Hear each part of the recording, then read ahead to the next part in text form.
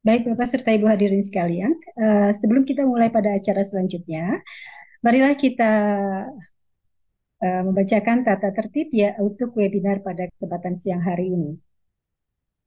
Silakan Mas Gio, mungkin dibantu.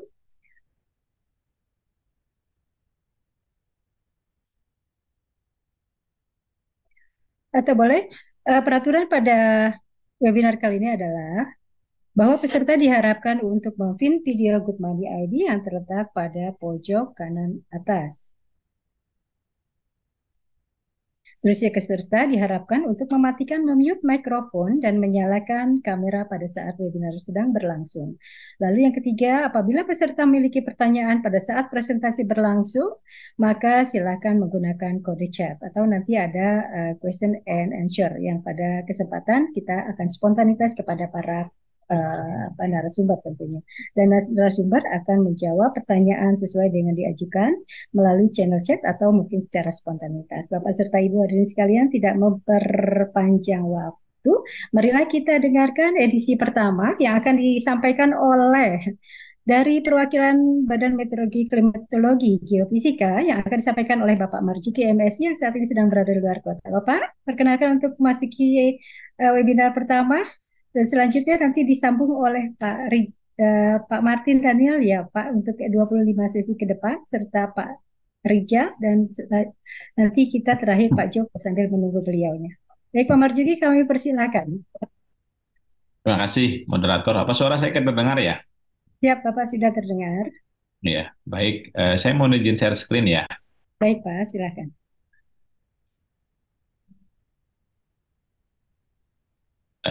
Baik, terima kasih sekali lagi moderator yang saya hormati, para pimpinan di Money ID ya, kemudian juga tadi ya para narasumber dari entitas ekonomi yang mohon maaf saya tidak bisa sebutkan satu persatu. Pada sesi siang hari ini kami berterima kasih banyak atas nama BMKG karena sudah diberikan slot waktu untuk memberikan informasi dan beberapa literasi terkait dengan dalam konteks tentang perubahan iklim dan relevansinya terhadap asuransi kira-kira seperti itu. Jadi yang saya tangkap dari TOR yang di dalam undangan itu adalah pengaruh global warming terhadap dunia usaha properti dan bagaimana cara mengantisipasinya kira-kira seperti itu ya. Jadi kalau ada yang tidak tepat nonton nanti tolong saya dikoreksi. Jadi Bapak Ibu sekalian, saya akan menyampaikan 4 bagian dalam presentasi kali ini. Yang pertama nanti akan saya menyampaikan sedikit tentang konsep fisis perubahan iklim itu sendiri, kemudian fakta-fakta perubahan iklim yang sudah terjadi dan sedang terjadi, kemudian juga nanti ada faktor pengendali iklim di Indonesia ya, supaya juga audiens tahu gitu nanti sebenarnya seperti apa, dan mungkin yang terakhir sedikit informasi mengenai info-info yang ada di BMKG yang mendukung aksi mitigasi dan adaptasi yang memiliki relevansi terhadap usaha properti. Jadi Bapak Ibu sekalian, Eh, Kalau Bapak Ibu sekalian membaca ya, mengupdate laporan IPCC yang terakhir itu menyatakan bahwa eh, bumi kita dalam konteks peningkatan suhu itu menjadi naik 1,15 derajat Celcius dibandingkan dengan masa era pra-industri, dan kondisi ini ternyata maju dari apa yang diperkirakan ya, sehingga juga diperkirakan untuk bulan September itu eh, menuju arah yang tahun terpanas sepanjang masa gitu. Ini laporan dari Intergovernmental Panel Climate Change yang isinya adalah eh, para ilmuwan dan pakar. Nah, mengapa itu bisa terjadi, Bapak Ibu sekalian? Ini sedikit apa istilahnya, kembali ya ke masa dulu pada saat Bapak Ibu sekalian di bangku sekolah gitu.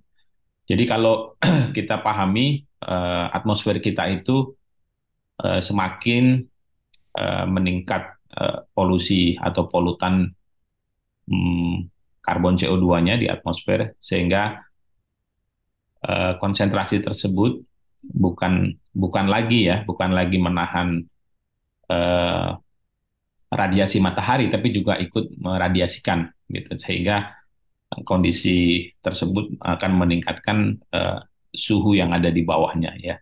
Kira-kira seperti itu. Jadi ini sangat erat hubungannya dengan eh, tingkat populasi manusia yang memang semakin banyak gitu.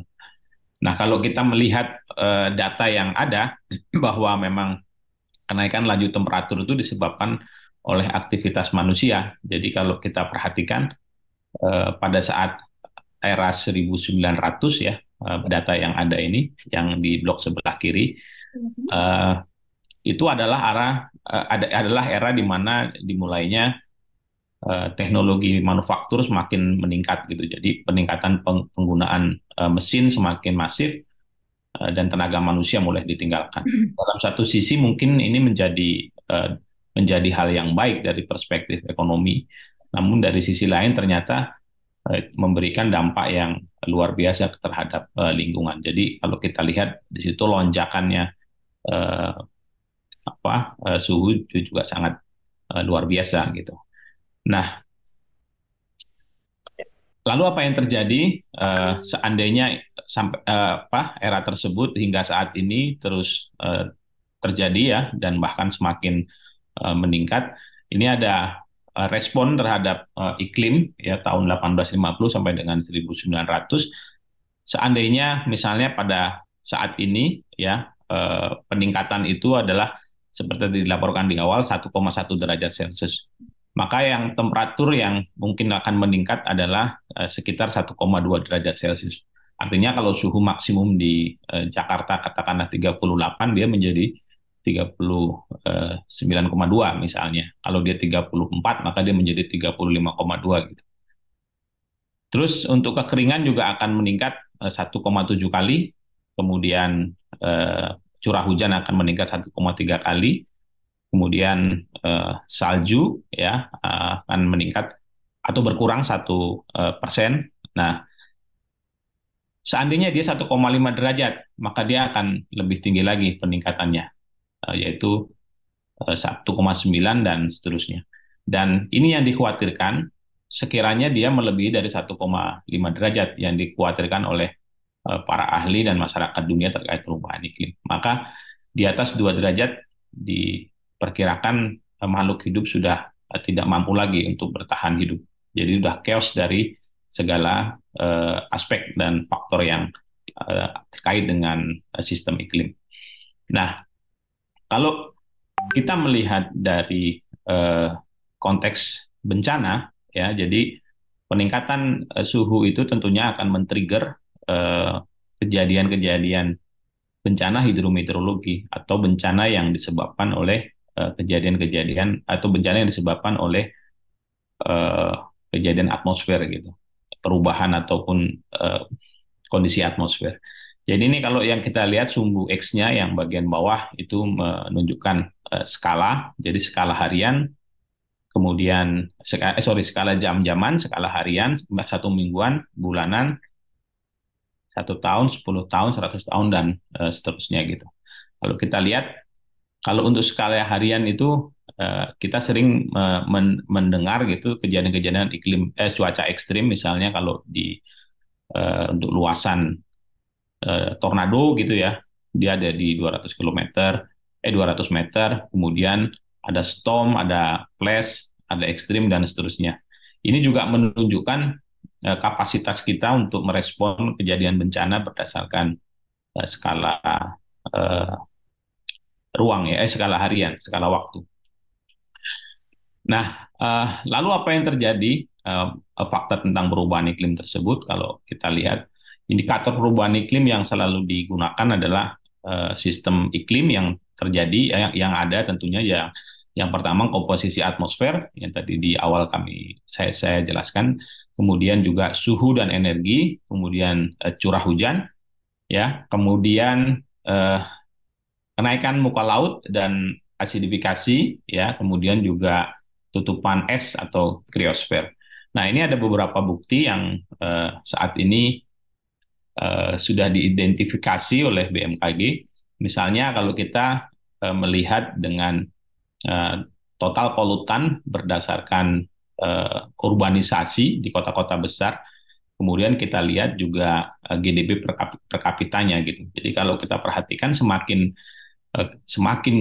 dia kotanya itu urbannya semakin tinggi dan nilai GDP-nya, maka juga konsekuensinya atau sebagai konsekuensinya itu suspended pollutannya juga semakin tinggi.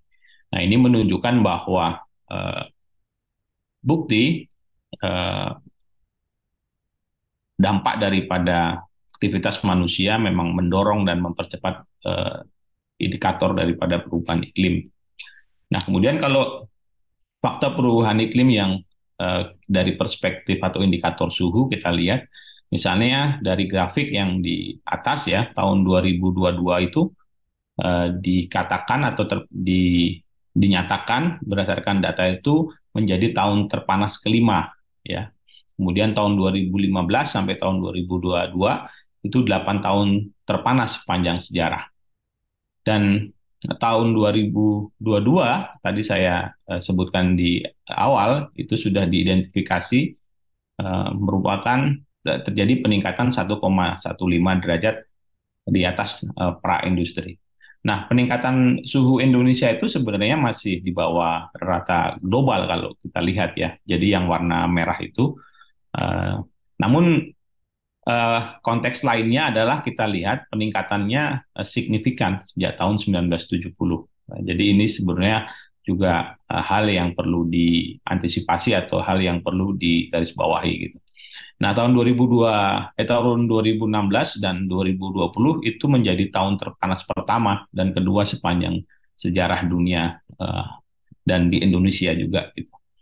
Nah, kemudian fakta lainnya kalau kita lihat misalnya dari perspektif presipitasi ya, sistem eh, parameter hujan gitu. Kalau kita lihat hampir di seluruh titik di wilayah Indonesia itu menunjukkan eh, peningkatan kejadian hujan ekstrim.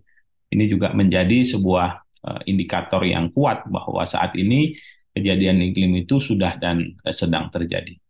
Dan kalau kita lihat suhu permukaan laut pun juga memberikan sinyal yang sama. Jadi saat ini kadar panas di laut memecahkan rekor tertinggi, ya. Kemudian kenaikan muka air laut itu kurang lebih 3,4 mm per tahun dan laju semakin cepat dalam beberapa dekade terakhir.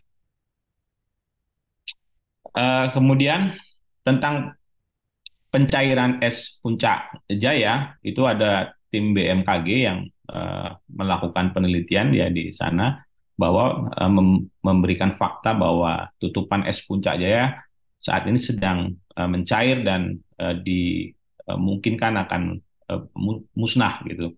Nah, berkurang itu 5,2 meter pada tahun 2010 hingga tahun 2016. Jadi rata-rata pengurangannya itu 1,05 per tahun. Nah, kemudian juga berkurang pada saat periode-periode kejadian El Nino signifikan atau terjadi naiknya suhu dan pengurangan curah hujan. Ini nanti ada beberapa penjelasan selanjutnya mengenai El Nino dan eh, La Nina.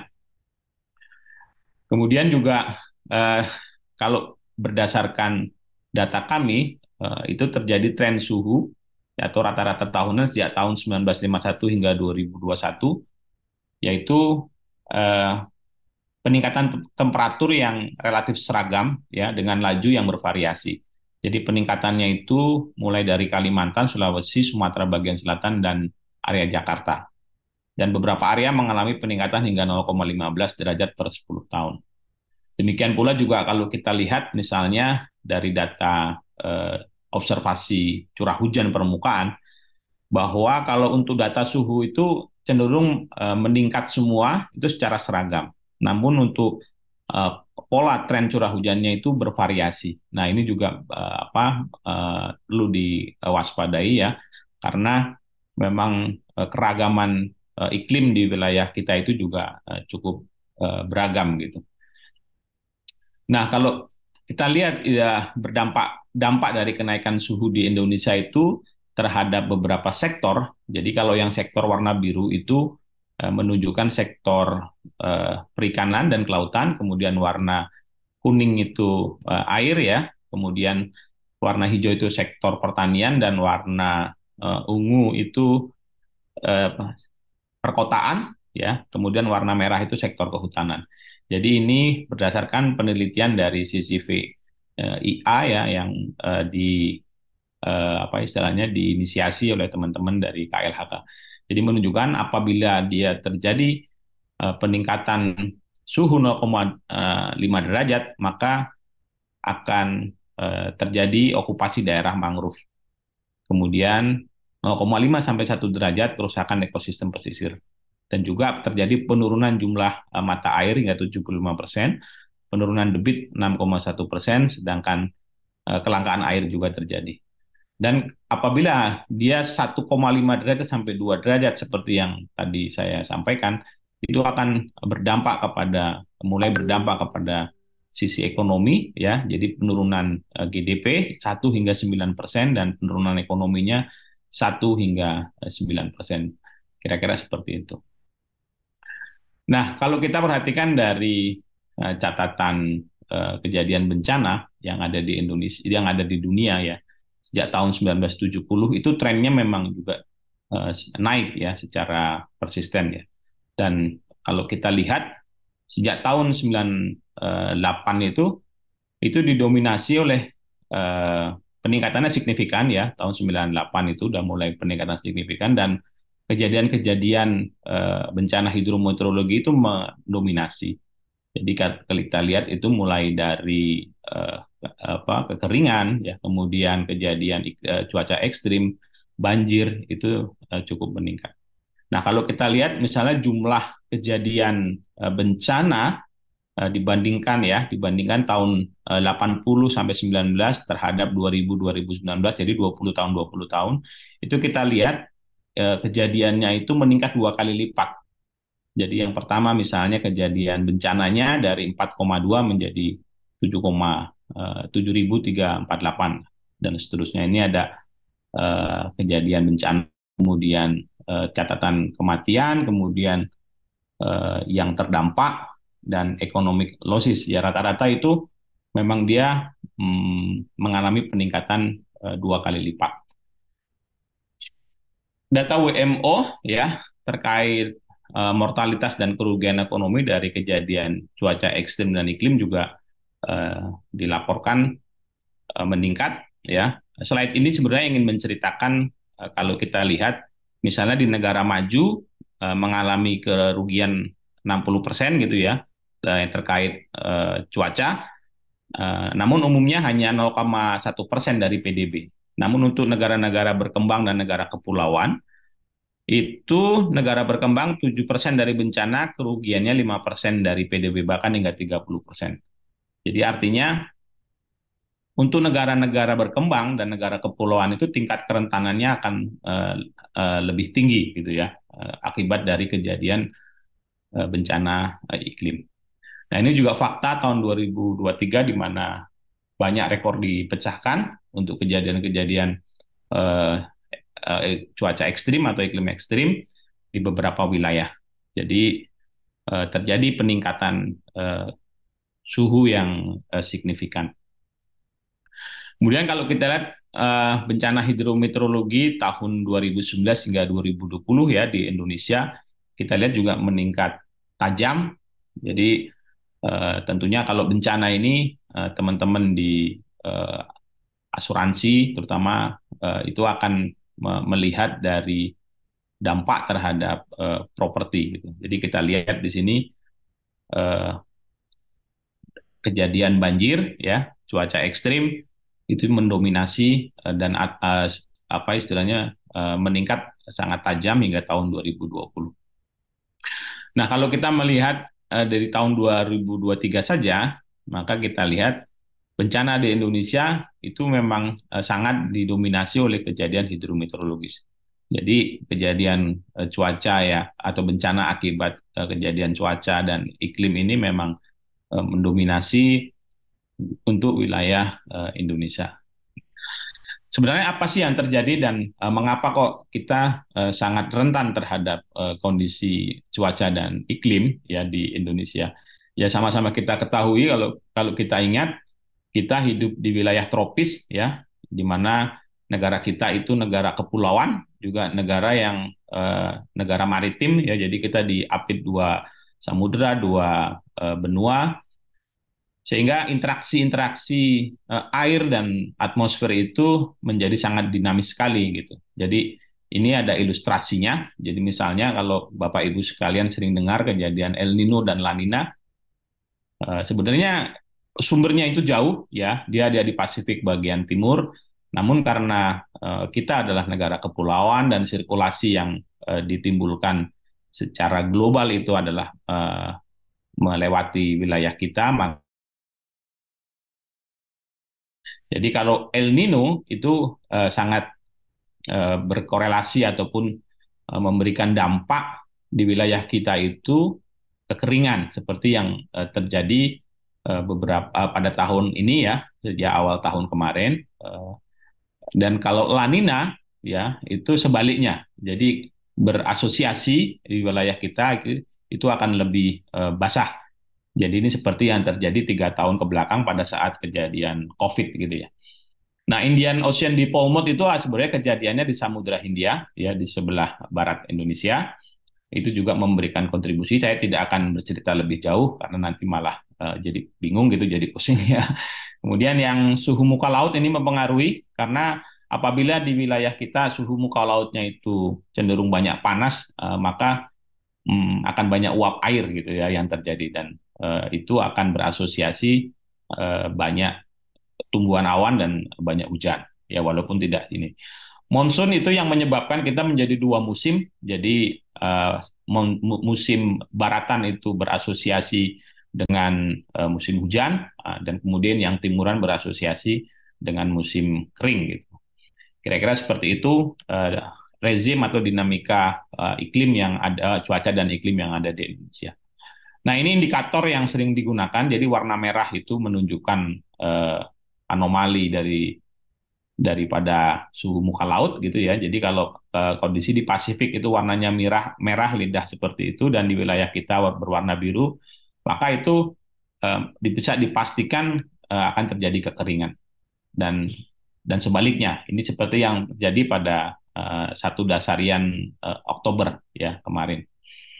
Nah, kemudian perkembangannya seperti apa? Ini yang saya ceritakan. Jadi kalau yang warna merah-merah di atas itu menunjukkan kondisi kering dan yang warna biru-biru itu berasosiasi atau lanina atau kondisi basah. Nah, kita lihat yang di ujung ini, yang triple deep lanina ini tahun 2020-2022 kita ingat pada saat COVID ya kita merasakan banyak air ya, banyak hujan, namun di akhir tahun 2022 atau di awal tahun 2023 kita cenderung kering dan ini kondisi saat sekarang ini kita masih kondisi kering ya diprediksi. Nah, kemudian Bapak Ibu sekalian, lantas apa dampaknya sih sebenarnya El Nino dan La Nina itu? Jadi kalau kita lihat warna hijau itu banyak hujan dan basah ya. Jadi ini kita lihat dari spasial yang lebih luas gitu ya. dan warna coklat itu akan sedikit hujan atau kering. Jadi kalau saat El Nino yang atas, saat La Nina yang basah gitu. Nah, dari perspektif wilayah kita pun juga begitu. Kalau tadi wilayah dunia ya, nah yang bagian yang atas ini saya permudah membacanya itu pada periode kita musim kemarau. Jadi Juni, Juli, Agustus, September, Oktober, November gitu kira-kira. Nah, pada kita lihat yang warna kuning-kuning ya segitiga kuning itu menunjukkan terjadi penurunan curah hujan yang signifikan. Demikian juga warna hijau-hijau itu pada Juni, Juli, Agustus, September, Oktober, November saat kejadian La Nina itu juga terjadi peningkatan curah hujan. Namun apabila dia terjadi musim hujan, ternyata eh, dampak El Nino dan La Nina itu tidak seragam, tidak seperti di atas. Jadi artinya begini, walaupun misalnya tahun depan ini El Nino masih terjadi moderat gitu ya, dan kita sudah memasuki musim hujan, itu bukan berarti terus kita kering gitu. Tapi potensi-potensi uh, potensi-potensi banjir dan sebagainya itu masih terjadi di wilayah-wilayah yang warna hijau-hijau itu. Mungkin itu seperti itu cara mensimplifikasinya ya. Nah, ini juga ada beberapa catatan ataupun fakta gitu ya. Kalau kita lihat misalnya dibandingkan yang warna hitam itu adalah tren kenaikan temperatur global, kemudian yang warna biru itu di Indonesia, dan yang warna merah itu khusus Jakarta kalau kita lihat. Maka ternyata kenaikan di Indonesia itu sebenarnya suhunya juga masih di bawah kenaikan tren global. Namun untuk urban, untuk wilayah Jakarta itu sudah sangat signifikan. Sehingga apa yang terjadi kalau dari catatan kami kan kita pernah ingat sama-sama misalnya kejadian banjir besar di Jakarta ya. Nah ini kita lihat bahwa fakta kenaikan temperatur itu bisa men-trigger ataupun men-trigger ya, men-trigger kejadian cuaca ekstrim. Lalu apa yang dapat BMKG lakukan dalam mendukung aksi mitigasi dan adaptasi? Jadi Bapak Ibu sekalian, dalam konteks perubahan iklim itu ada dua aksi yang sering Bapak Ibu dengar, misalnya aksi mitigasi dan adaptasi. Mitigasi itu adalah aksi yang lebih banyak dilakukan untuk mereduksi emisi yang menyebabkan terjadi perubahan iklim. Jadi misalnya pengurangan pemanfaatan kendaraan bensin ya fosil, terus menggunakan clean energy dan seterusnya. Dan adaptasi itu adalah kegiatan atau aksi-aksi di mana kita harus beradaptasi atau memanage risiko-risiko iklim, perubahan iklim, risiko-risiko dampak dari perubahan iklim. Jadi misalnya kita melakukan manajemen disaster, kemudian melakukan flood protection, infrastruktur, dan lain sebagainya. Dan juga ada wilayah-wilayah, area-area yang sebenarnya itu masuk ke dalam dua aksi tersebut. Jadi misalnya konservasi air, ya, kemudian energi sistem terbarukan, kemudian local food dan seterusnya dan seterusnya. Ini banyak sekali sebenarnya kalau nanti ingin diidentifikasi gitu. Nah, dalam sistem pembangunan Indonesia pun sebenarnya tujuan yang sudah ditetapkan ada 17 tujuan, dan pemerintah kita sebenarnya sudah meletakkan penanganan perubahan iklim itu pada tujuan ke-13, di mana pada empat sektor ya, air, kelautan, kesehatan, dan energi, itu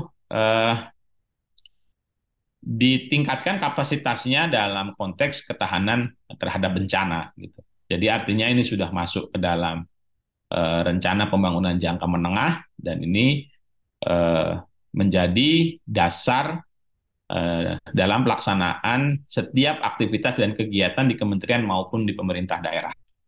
Nah, dalam konteks yang lain, ternyata memang ada kegagalan mitigasi dan adaptasi iklim menjadi risiko yang paling besar gitu ya terhadap pembangunan. Jadi kira-kira seperti itu.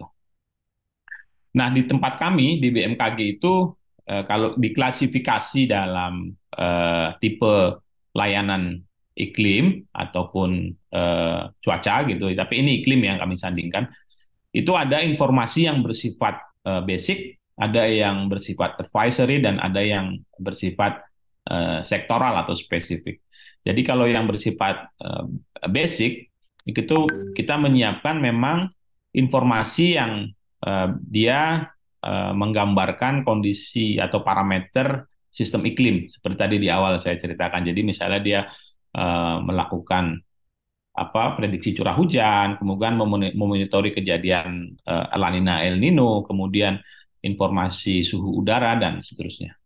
Nah, kalau yang bersifat advisory, dia sudah mulai melibatkan untuk mengisi bagian-bagian sektoral yang kosong gitu ya.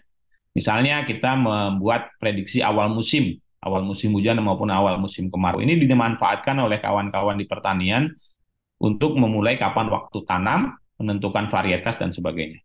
Juga kita menyiapkan informasi monitoring kekeringan, ya. Ini juga dimanfaatkan oleh teman-teman penanggulangan bencana maupun juga teman-teman pertanian dan seterusnya.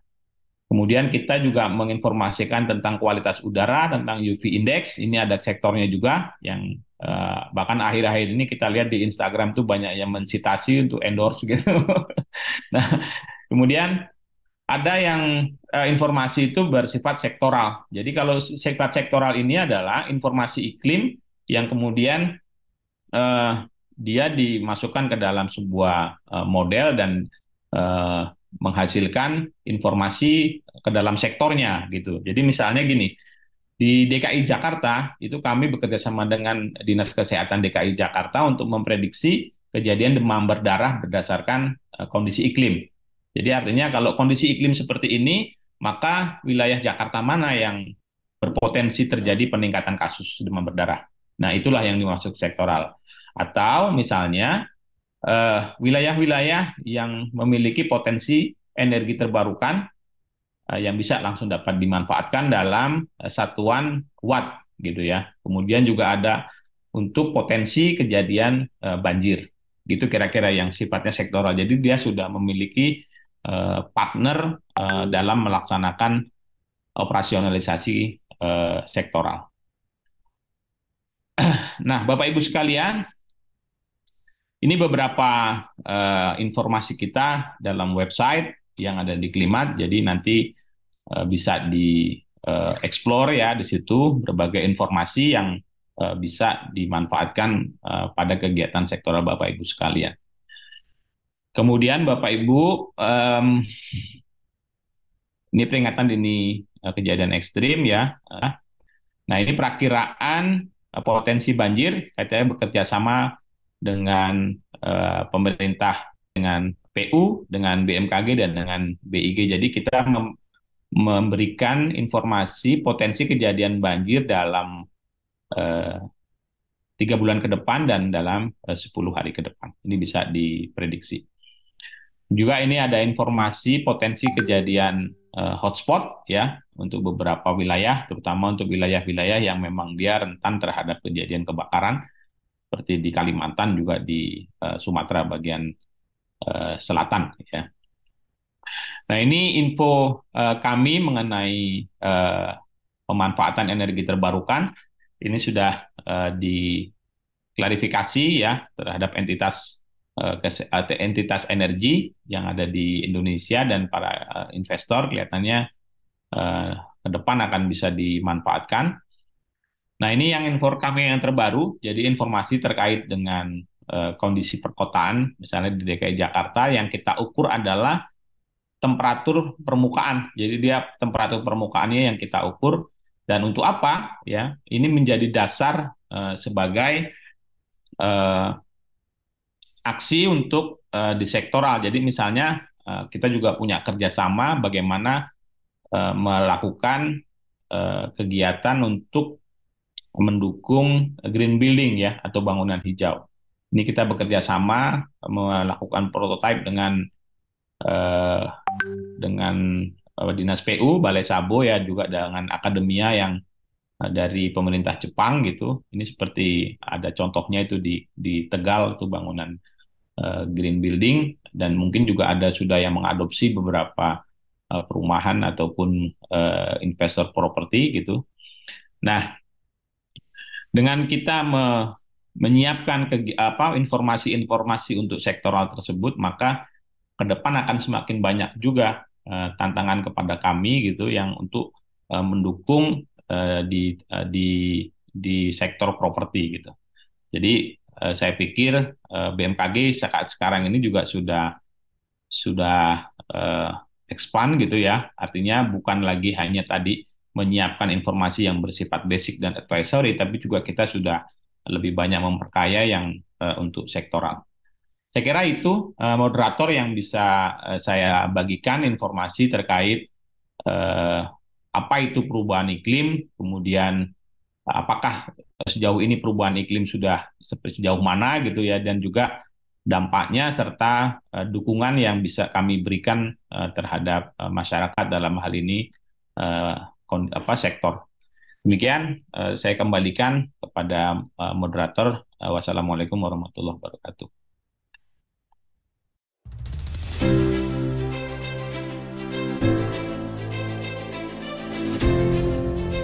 Waalaikumsalam warahmatullahi wabarakatuh, Bapak Marzuki MSI, Koordinator Bidang Iklim Terapan BMKG. Terima kasih Bapak atas paparan yang telah disampaikan. Dan terima kasih atas partisipasi sebagai speaker pada acara webinar ID kesempatan siang hari ini. Semoga menjadikan edukasi dan literasi yang lebih mendalam ya, khususnya pada sektor properti ya. Karena sepertinya tidak hanya sektor properti ya, seluruh bidang harusnya intens kepada BMKG ya Pak ya, gitu kan? Harusnya menjadi apa ya, yang utama ya Pak, karena Indonesia ini negara kepulauan dan tropis yang tentunya sangat similarly dengan cuaca dan pernak-perniknya. Seperti itu ya Pak ya. Baik, semoga ke depan kita akan lebih konsen terhadap ini sehingga Indonesia maju, Indonesia emas akan memang benar-benar terlaksana sesuai dengan cita-cita dengan mengikuti arahan daripada BMKG yang telah mengetahui iklim di Indonesia khususnya. Baik, terima kasih Pak Marzuki telah hadir dan kita akan bertemu di lain kesempatan tentunya dan kiranya boleh stay tune sampai nanti dengan acara selesai pada kesempatan siang hari ini. Terima Baik, kasih. terima kasih kembali. Ya, Mudah-mudahan saya bisa mengikuti. ya, baik. Terima kasih Bapak. Bapak serta Ibu hadirin sekalian, lanjut saja kita akan beri kesempatan kepada panelis yang kedua. Dari segi pembiayaan untuk beberapa sektor, khususnya para properti tentunya. Kita panggil bersama Bapak Martin Daniel Syiaran Namual dari Kepala Divisi Riset Ekonomi PT Sarana Multigria Finansial. Kepada Bapak Martin, kami persilahkan. Sebagai perusahaan pembiayaan sekunder perumahan yang merupakan BUMN di bawah Kementerian Keuangan, SMF berperan sebagai fiscal tools pemerintah untuk menghadirkan rumah yang layak dan terjangkau bagi setiap keluarga di Indonesia. SMF memfasilitasi aliran dana jangka panjang menengah atau panjang dari pasar modal ke sektor perumahan melalui lembaga penyalur pembiayaan perumahan seperti bank, bank syariah, bank pembangunan daerah, dan multifinance untuk mendorong kepemilikan rumah yang layak dan terjangkau bagi setiap keluarga di Indonesia. SMF akan terus berinovasi dan berkreasi agar kepemilikan rumah yang layak dan terjangkau bagi setiap keluarga di Indonesia dapat terwujud, sehingga memberikan dampak positif bagi negeri. SMF terus berinovasi dan memberi dampak bagi Indonesia. Ya, berikut cuplikan video profil daripada SMF. Kami persilakan kepada Pak Martin untuk paparan materinya kesempatan siang hari ini. Oke, terima kasih Bu Indah. Assalamualaikum warahmatullahi wabarakatuh. Selamat siang Bapak Ibu peserta webinar pada hari ini. Terima kasih banyak itu juga tadi dari eh, BMKG sudah menyampaikan secara detail ya terkait dengan pergerakan suhu bumi gitu dan apa sih dampaknya terhadap kondisi makroekonomi Indonesia. Nah, hari ini saya akan fokus kepada sektor perumahan. Tadi bumpernya itu sebelum saya mulai bicara itu menyatakan bahwa saya dari PT SMF itu adalah perusahaan pembiayaan sekunder Bapak Ibu sekalian, yang artinya PT SMF itu tidak berhubungan dengan masyarakat langsung. Kami menyediakan dana untuk lembaga keuangan, baik itu bank ataupun non-bank, agar mereka bisa menyalurkan KPR. Jadi klien utama kami adalah perbankan. Tetapi ketika kami menjalin kerjasama dengan perbankan, kami ngomong ke lembaga keuangan ini, eh, kita bisa kerjasama dengan catatan bahwa uang yang datang dari SMF atau pinjaman yang datang dari SMF itu hanya bisa digunakan untuk satu hal, yaitu penyaluran pembiayaan perumahan. Jadi tidak hanya terkait dengan KPR ya, tetapi dengan perbaikan rumah. Nah, ini mungkin konteksnya akan akan berguna, akan berhubungan dengan tadi yang sempat sudah disampaikan oleh Pak Marjuki, itu terkait dengan perumahan hijau, atau katakanlah kita mau ingin merenovasi rumah kita dari yang belum hijau menjadi hijau. Nah, hal-hal seperti itu yang sebetulnya masuk ke dalam ranah kerja atau ruang bisnis dari PT SMF ini. Dan yang satu lagi yang sebelum saya masuk ke paparan saya, bahwa PT SMF itu 100% dimiliki oleh pemerintah. Bedanya adalah PT SMF dengan katakanlah Garuda Indonesia. Kalau PT SMF itu kepemilikannya itu ada di Kementerian Keuangan, sedangkan BUMN mayoritas itu ada di Kementerian BUMN. Nah, jadi ada perbedaan-perbedaan kecil lah. Tetapi poinnya kami tetap BUMN, kami dimiliki oleh 100% dimiliki oleh pemerintah, dan karena sebagai BUMN kami punya perpanjangan tangan, sebetulnya perpanjangan tangan dari pemerintah. Dalam hal ini adalah Kementerian Keuangan. Dalam hal apa?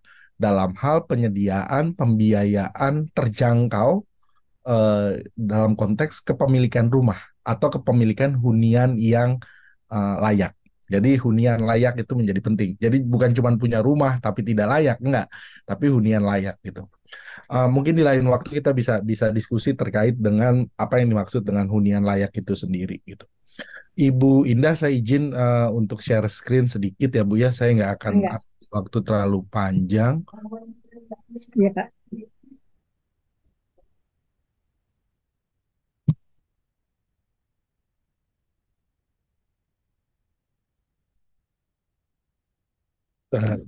Maaf tuh sebentar.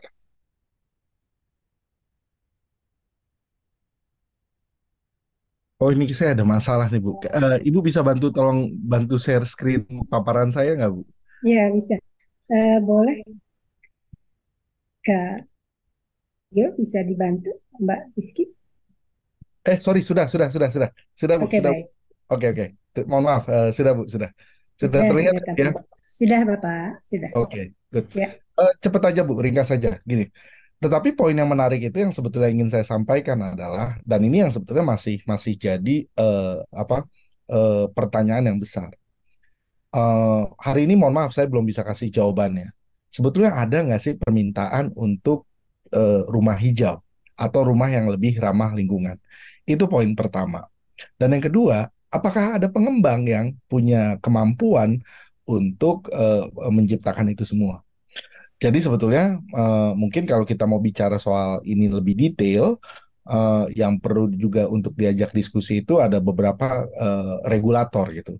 Paling tidak dari Kementerian PUPR, kemudian juga dari mungkin Kementerian Keuangan, karena ini urusannya sama uang. Kalau PUPR secara teknikal, sektoral mereka yang bertanggung jawab, atau mungkin juga kementerian-kementerian yang terkait dengan isu lingkungan gitu. Tapi poinnya di situ.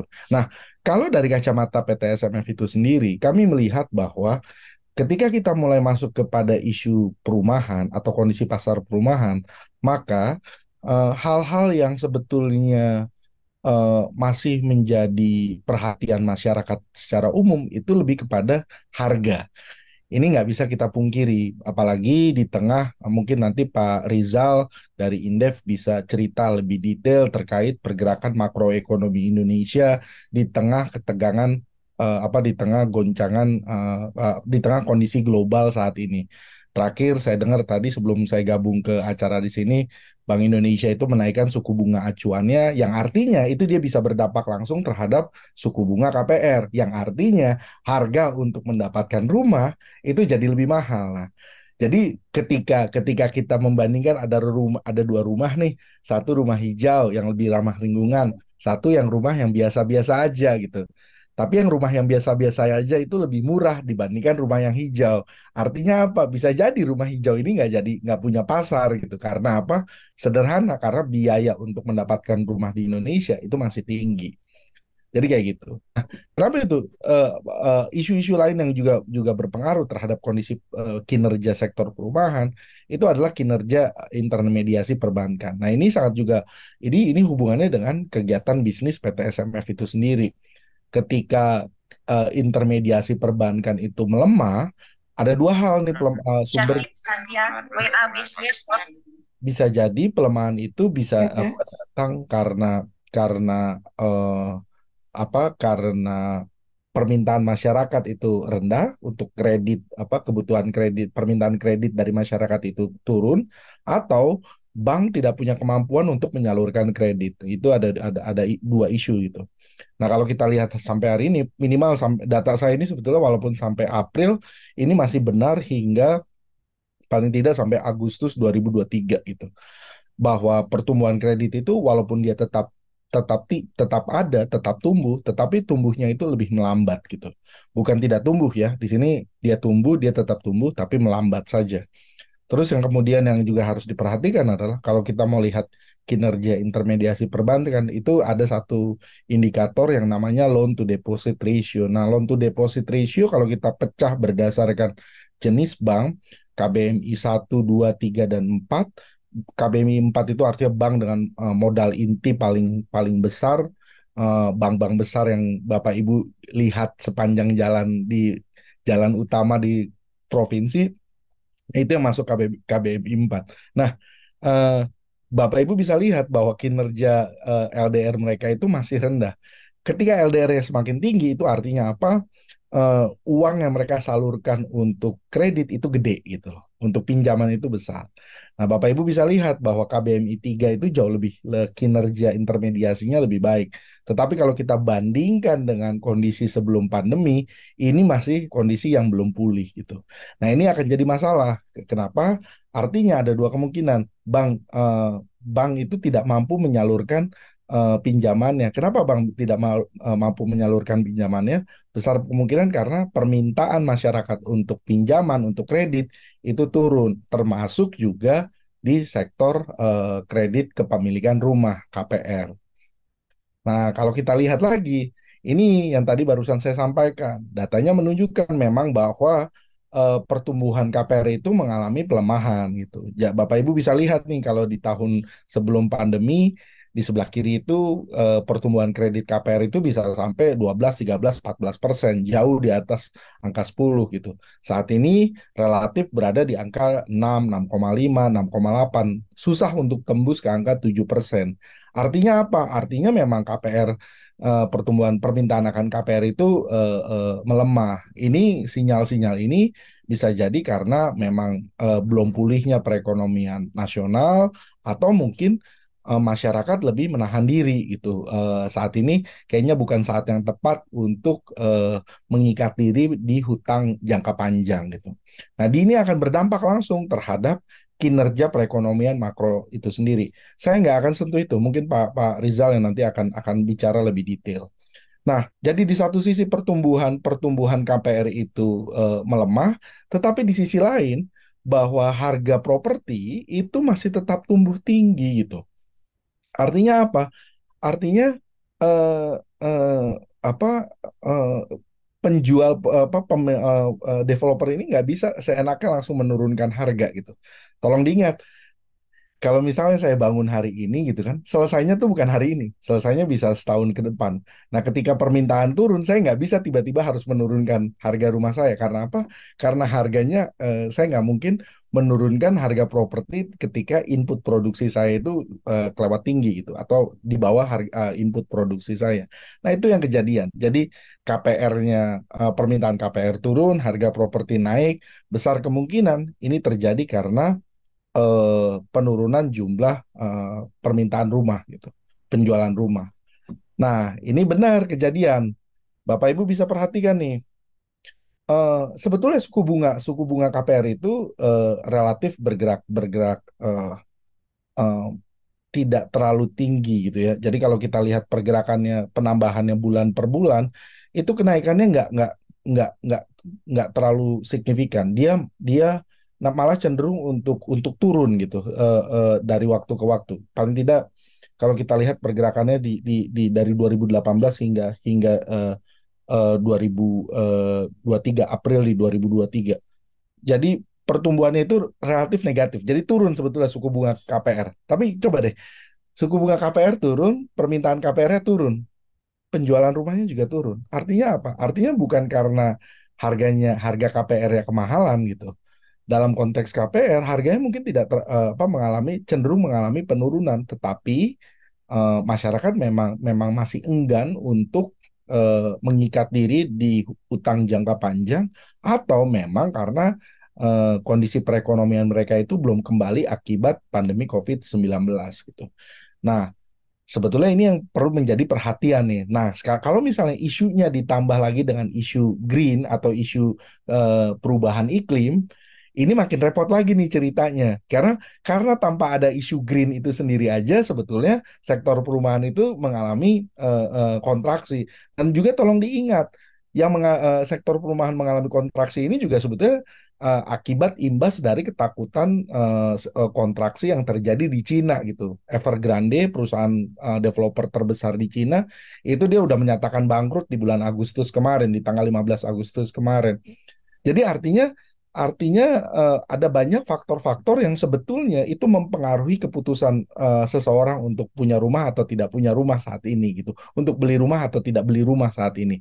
Dan kalau misalnya kita tambah lagi dengan faktor hijau, itu bisa jadi malah keputusannya udahlah, nanti dulu aja deh, nggak usah mikirin yang hijau-hijau dulu aja gitu. Itu ketakutan saya. Saya tidak bilang bahwa apa yang disampaikan oleh Pak Marjuki tadi itu tidak benar, enggak. Apa yang disampaikan oleh Pak Marjuki itu benar dan harus menjadi perhatian untuk semua orang. Masalahnya adalah, apakah kekhawatiran yang dimiliki oleh BMKG itu juga memiliki respon yang sama oleh masyarakat.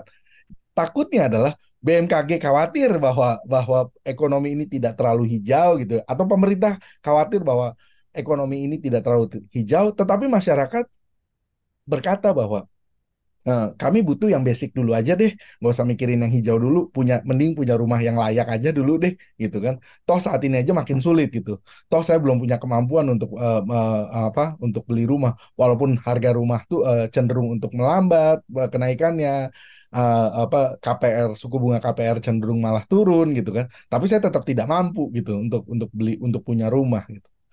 Nah, ini kalau kita lihat itu sebaran distribusi pertumbuhan KPR per provinsi, memang masih dari tiga, ini saya masih angka, sorry, ini sudah 33 provinsi, memang mayoritas masih memiliki pertumbuhan KPR yang signifikan. Tetapi ya itu tadi, jika dibandingkan dengan periode-periode sebelum pandemi COVID-19, pertumbuhan ini tidak tidak memiliki arti yang signifikan. Dan tolong diingat juga, ini yang untuk syariah, tadi yang konvensional dan ini yang syariah. Dan tolong diperhatikan juga, sektor perumahan itu punya keterkaitan dengan berbagai sektor di Indonesia gitu. Nanti mungkin Pak Rizal bisa cerita kali ya, kalau kita lihat data input output, itu sektor perumahan itu punya forward linkage dan backward linkage yang cukup banyak gitu.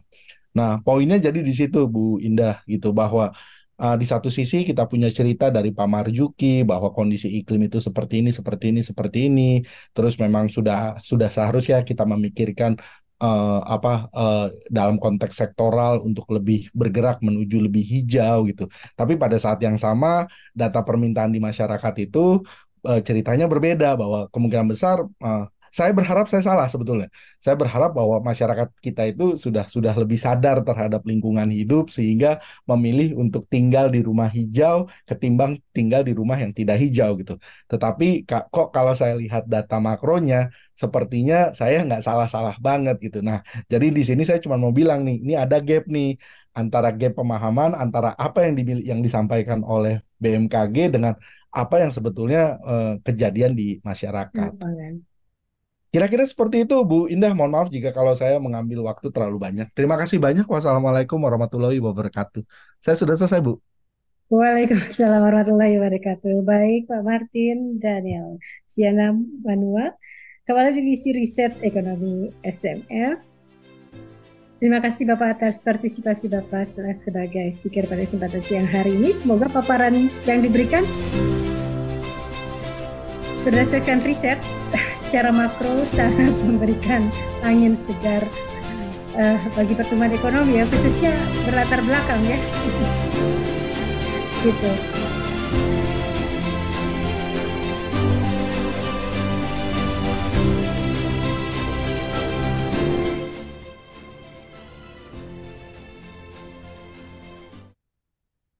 Ya, Bapak serta Ibu sekalian, pada dasarnya kita selaku audiens pada kesempatan ini dipaparkan oleh para narasumber yang memang pakar ataupun yang memang ahli dibilangnya, karena beliau-beliau ini adalah berkecimpung di bidang keahliannya. Jadi kita melek nih, kita dalam kondisi yang mana nih selaku pelaku atau mungkin para masyarakat Indonesia yang akan go green tadi, atau mungkin yang agak-agak ngeyel karena juga ya udahlah gitu kan, uang gue belum ada dan sebagainya gitu ya Pak Martin. Tapi selaku BUMN baru ini ya Pak ya, SMF ya, ini luar biasa ya.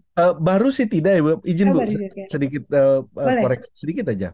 Kami itu sebetulnya sudah ada semenjak 1998, Bu. Tapi Oh, memang gaungnya itu tuh memang memang berbeda karena memang kami bukan bekerja di eh, nggak ada tuh yang foto presiden, wakil presiden di jalan raya. Kalau kami kan di rumah, Bu. Jadi jadi suka nggak kedengeran gitu, Bu. Tapi kami udah cukup lama lah, Bu lah. Wah, ya. dibandingkan dengan bank sih ya tidak terlalu lama gitu. Gitu, Bu. Ya, ya, ya, ya. Pada dasarnya mungkin di bawah, karena di bawah Kementerian Keuangan ya, tidak di Benar, bawah Kementerian BUMN, sehingga benar ya Ibu. agak-agak lirih nih terdengarnya ya. Saya sih Iya, mengetahui, tapi mungkin bagi yang lain tidak terlalu iya, familiar benar, juga ya benar, dengan NSMF ya. benar Ibu. Baik Pak Martin, baik. Semoga dengan kehadiran Pak Martin khususnya dan Bapak serta Ibu, bahwa rekaman kita atau kopi daripada acara ini menjadikan suatu dokumentari ya, tidak hanya pada kesempatan siang hari ini, karena Good Money Adi nantinya juga akan menjadi sebuah institusi institusi pilihan dari beberapa kementerian gitu. Jadi secara komunitas kami memiliki link untuk ke sana. Jadi jangan khawatir apabila mungkin audiens kita nih sudah agak mepet nih siang hari ini. Tapi next kita memang tapi secara reguler kita adakan. Yang penting edukasi literasinya kita berjalan terus seperti itu ya Bapak serta Ibu sekalian. Baik Pak Martin, hatur nuhun, terima kasih. Semoga masih bisa bersama kami terus menemani Good Money selaku BUMN dari Kementerian Keuangan. Sama similar keuangannya ya Pak ya. Baik. Oke, terima kasih Pak Martin, terima kasih. Dan Bapak serta Ibu, kayaknya Pak Rizal sudah bersiap-siap nih, karena sebelumnya Pak Joko Suranto dari DPPR, apakah sudah bersama kita? Apa mungkin masih terus berhalangan ya? Baik, Pak Rizal. Halo Pak Rizal. Iya, Iya Pak.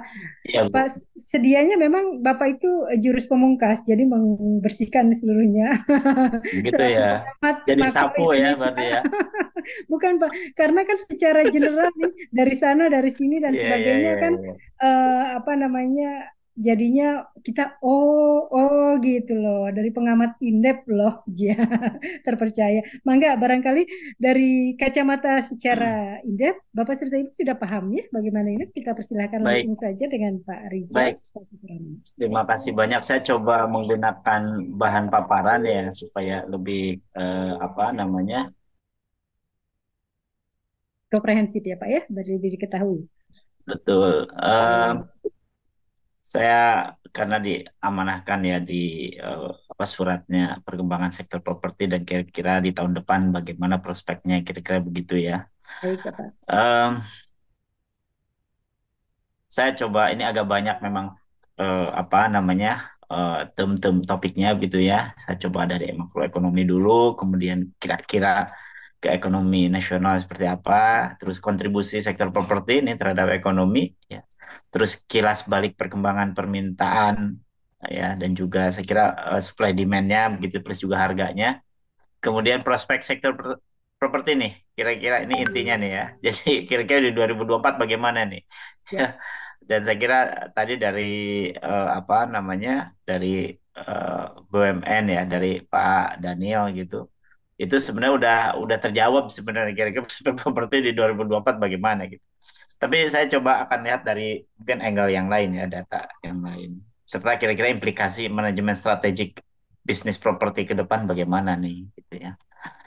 eh oke, jadi kalau kita lihat ya, memang ekonomi global ini melemah ya di tengah inflasi yang tinggi gitu ya. Perlu diwaspadai juga dengan adanya tekanan sektor keuangan. Kita bisa lihat prediksi pertumbuhan PDB global saja kemungkinan di 2024 ini akan stagnan nih ya dengan tahun ini gitu ya. Bahkan cenderung turun ya dibandingkan di 2021. Termasuk juga ada debt stress di stresnya. Kemudian ini ada perang Ukraina nih. Bahkan sekarang tambah lagi ya perang Israel dan Gaza Palestina. atau Palestina gitu ya. Ini juga mempengaruhi juga gitu ya. Karena ternyata di antara kedua negara ini ada masing-masing punya kubu kira-kira begitu dan masing kubu juga saling menekan dan mempengaruhi ekonomi global juga utamanya gas gitu ya, minyak bumi dan beberapa energi strategis bagi dunia. Kemudian geoeconomic fragmentation ini juga saya kira menjadi catatan yang harus diwaspadai. Eh, Kemudian tingkat inflasi yang terus persisten tinggi, tidak turun gitu ya, yang cukup signifikan bahkan di tingkat inflasi global juga tidak mudah ternyata, ya terutama di negara-negara maju dan juga negara berkembang yang jauh lebih besar lagi ya. Nah, kemudian suku bunga tadi juga sudah disampaikan ya, Bank Indonesia meningkatkan suku bunga dan ini juga eh, ya tujuan memang untuk stabilisasi ekonomi ya dan juga tentu saja untuk stabilisasi inflasi ya, makan inflasi tapi ya apa yang boleh buat Bank Indonesia harus melakukan itu. Nah, kalau kita lihat dari apa namanya perjalanan pertumbuhan ekonomi ya eh, kaitan dengan guncangan dan dinamika global, kalau kita masih ingat di tahun antara 2014 sampai 2019 ada taper tantrum ya, kemudian akhir komoditi bum, kemudian berikutnya ada trade war ya 2000 di 2018, 17 sampai 19, tiba-tiba ada pandemi, kemudian ada periode recovery ya. Memang global sudah apa tinggi di 2021 tapi Indonesia masih kecil gitu ya. Bahkan sekarang muncul lagi masalahnya gitu ya, disrupsi rantai pasok ya pangan maupun energi, termasuk lonjakan inflasi, termasuk tight money policy ya, pengetatan moneter dan ini pasti akan mempengaruhi terhadap daya beli masyarakat ya, termasuk juga properti. Ya, meskipun properti itu menjadi bagian dari kebutuhan pokok manusia begitu ya, selain dari sandang pangan ya. Jadi artinya dari makanan, minuman, pakaian, properti itu salah satu kebutuhan dasar sebenarnya ya. Tapi ya daya belinya atau harganya beda dengan makanan maupun minuman atau pakaian ya. Nah, kebijakan fiskal masih cukup tangguh dirasa ya. Artinya kita memang apa kalau kita lihat defisit ya dibandingkan dengan Malaysia maupun India relatif kita masih apa namanya relatif lebih kecil begitu ya. Meskipun ya Ya ini hanya angka komparasi aja gitu ya, karena angka ini kan menunjukkan bahwa kita masih punya defisit fiskal ya, artinya persentase kita terhadap PDB ya alhamdulillah di bawah 3% gitu ya, jangan sampai karena tahun ini wajib di bawah 3% nih. Kemudian rasio hutang pemerintah, nah ini yang saya kira menjadi challenging ya. Jadi Indonesia meskipun ada penurunan tapi masih sangat kecil gitu ya, dan kontribu atau rasio ya hutang pemerintah terhadap PDB sudah di angka 39,70% ya. Artinya memang cukup besar meskipun diberikan ruang sampai 60% menurut undang-undang, meskipun itu sebenarnya nggak ada standar ya global ya, itu kesepakatan begitu ya, dan diundangkan begitu. Dan ini juga menjadi apa indikator juga gitu ya bahwa ekonomi kita memang sangat tergantung dengan utang. Padahal di 2014 di periode 5 tahun ya pemerintahan 2014 sampai 2019 kita hanya 28,3%, tapi melambung tinggi ya sampai di 2022 ya 2023 tidak lebih dari hampir 40%. Nah, saya kira ini juga menjadi eh, apa skenario dampak ya terhadap perekonomian, dan ini juga mempengaruhi kinerja dari apa tidak hanya fiskal balance maupun account balancing di Rusia maupun di Ukraina, tapi juga berpengaruh terhadap negara-negara yang selama ini menjadi partner kerjanya atau partner dagangnya, gitu, termasuk juga Indonesia. Nah, ini yang menarik ya, bahwa pasca pandemi ini eh, ada manifesto risiko yang memang menjadi batu sandungan ya.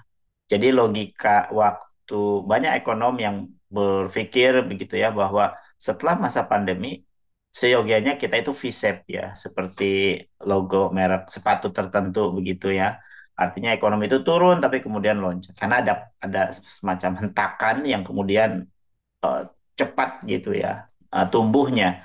Tapi ternyata loncatan itu ada ini, ada batu sandungannya gitu ya. Apa itu? Ternyata terjadi krisis suplai energi ya.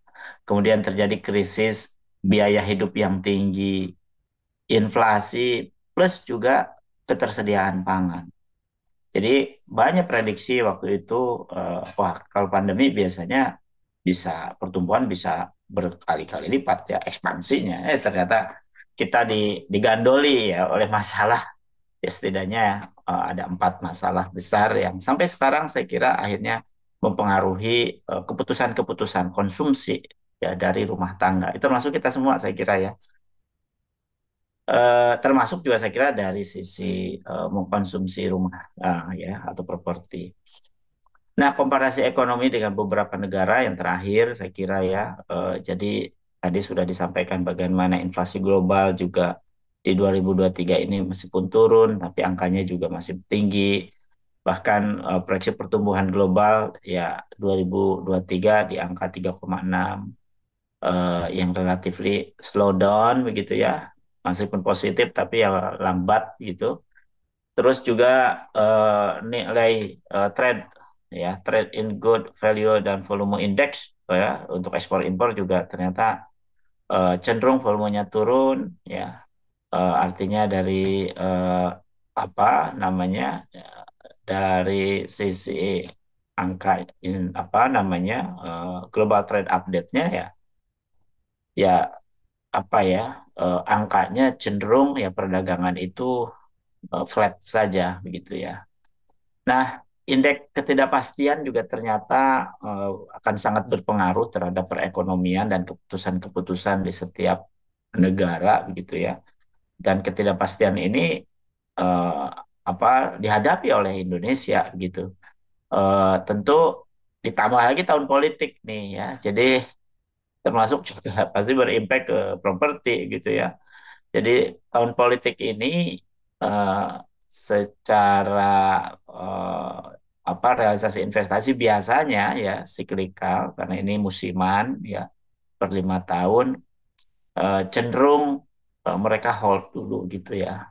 Hold dulu investor itu untuk merealisasikan bahkan meningkatkan scale up bisnisnya gitu.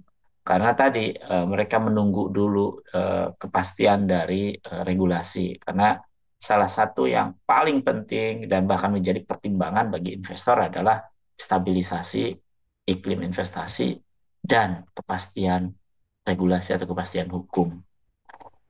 Nah, bagaimana ekonomi nasional terkini? Ya tentu saja, alhamdulillah ya triwulan 2 positif, ya artinya QTQ-nya di angka hampir 4%, 3,86%, year on year-nya ya naik ya dibandingkan dengan triwulan kedua di tahun lalu ya di angka 5,17.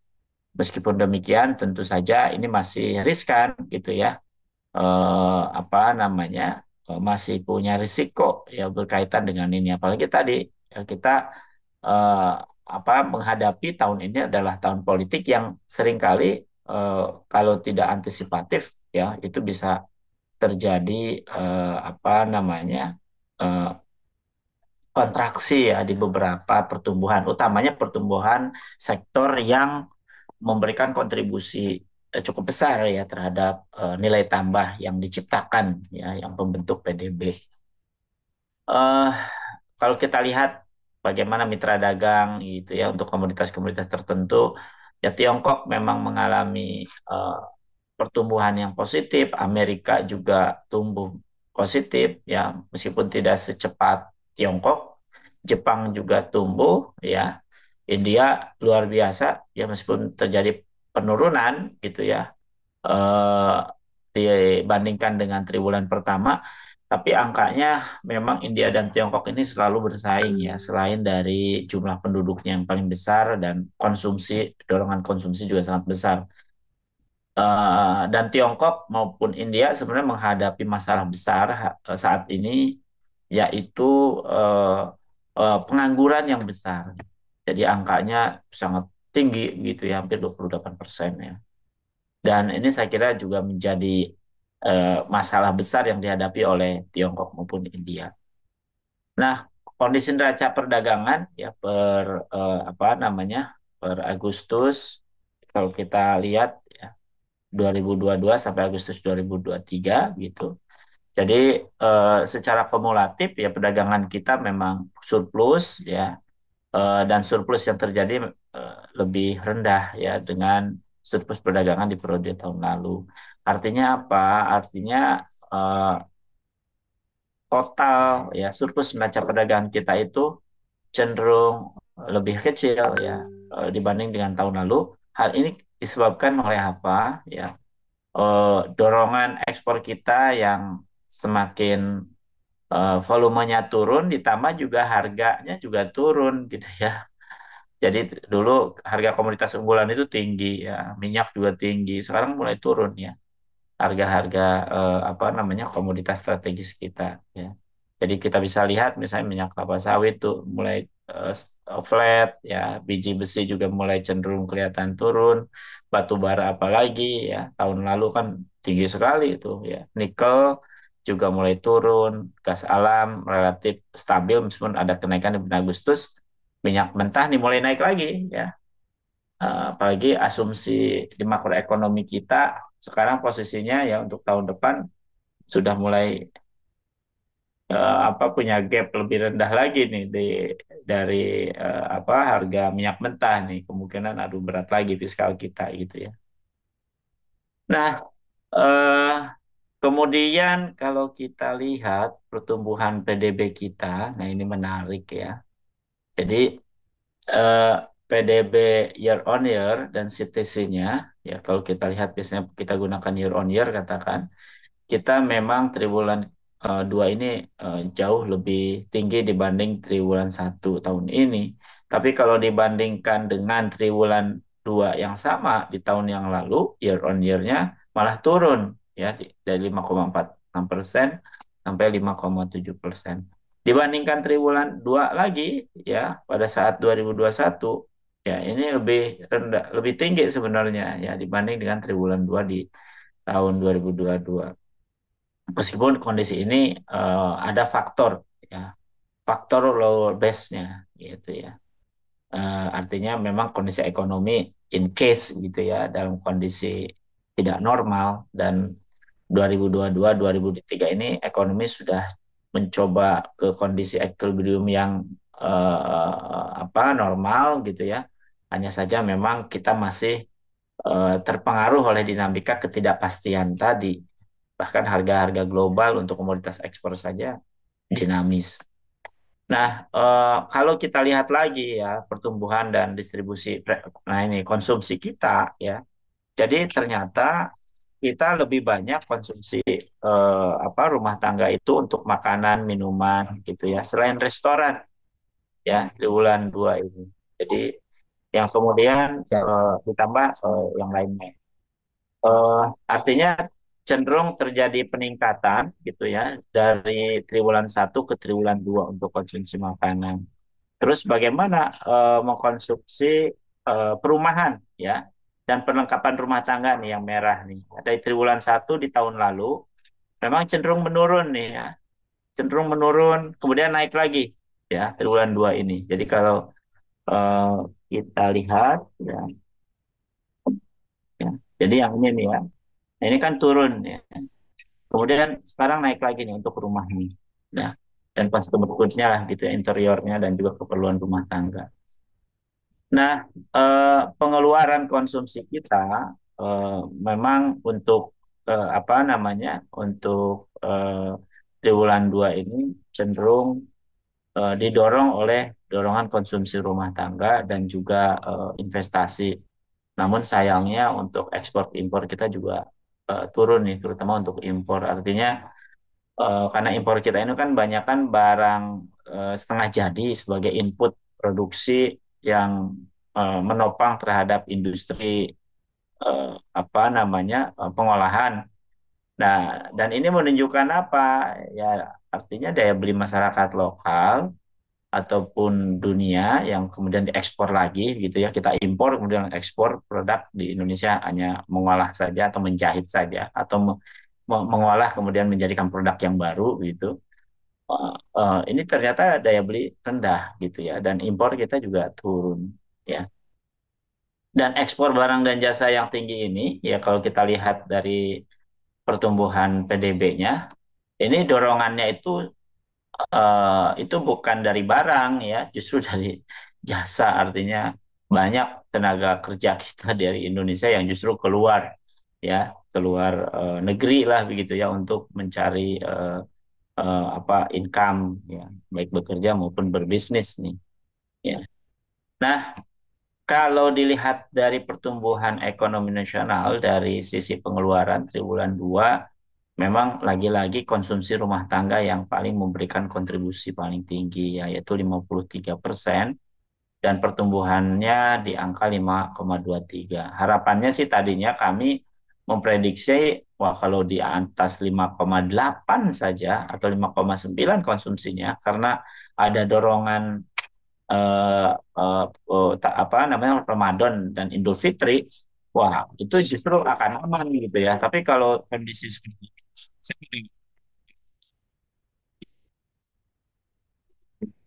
tiga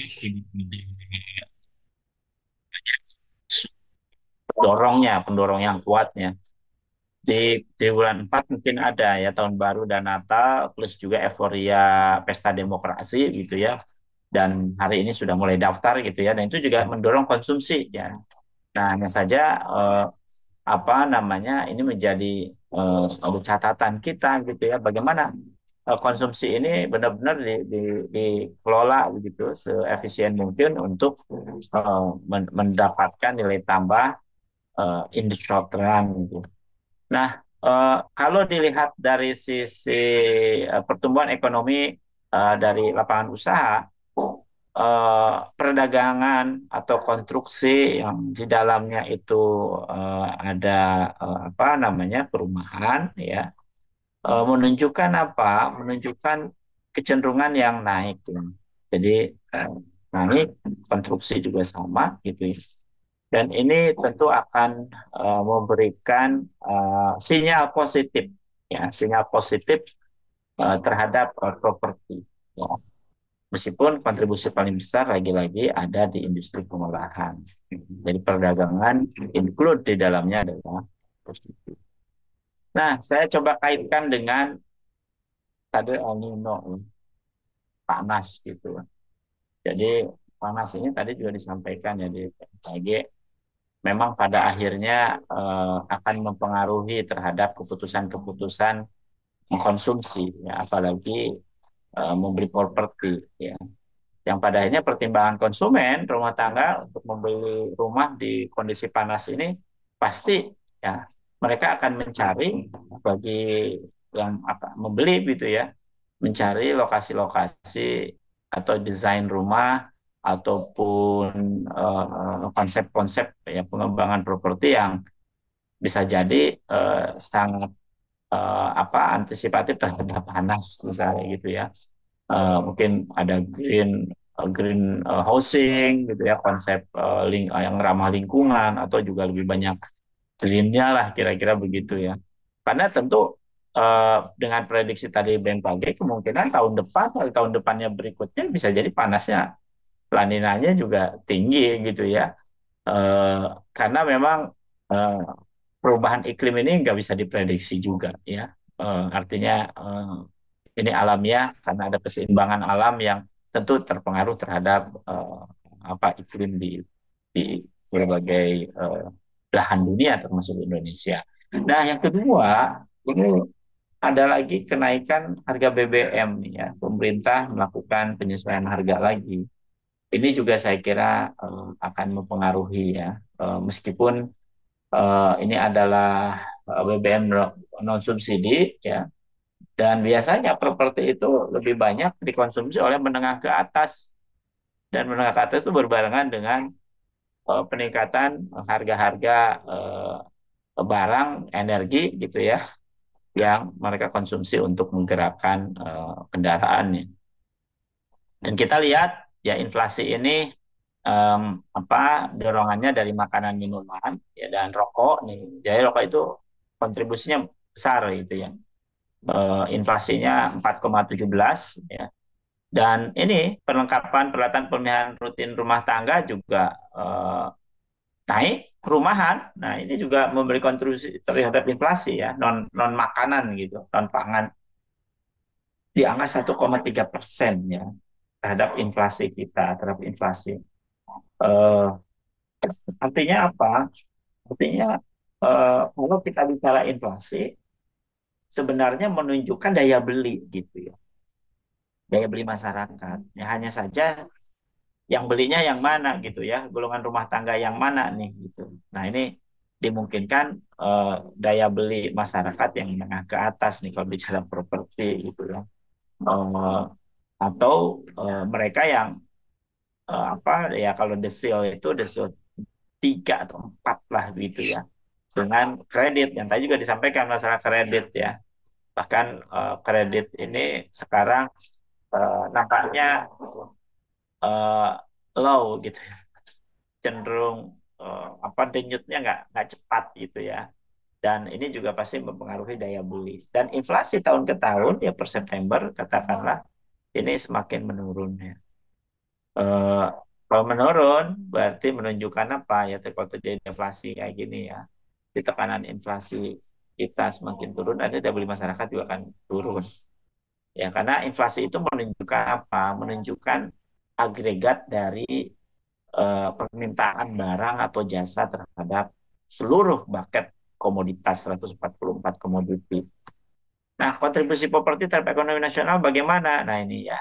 Jadi kalau dilihat dari peran sektor PDB real estate terhadap PDB kita ya, jadi atau properti gitu ya, yang saya coba gunakan real estate berbasis pada data BPS gitu. Jadi cenderung ya sampai triwulan 2 ini meningkat nih. Ya. Jadi bahkan angkanya di angka 85 triliun ya. Kemudian, nah, bagaimana menurut ADHK ya, harga konstan. Kalau berharga berlaku ini naik terus nih kalau menurut harga berlaku.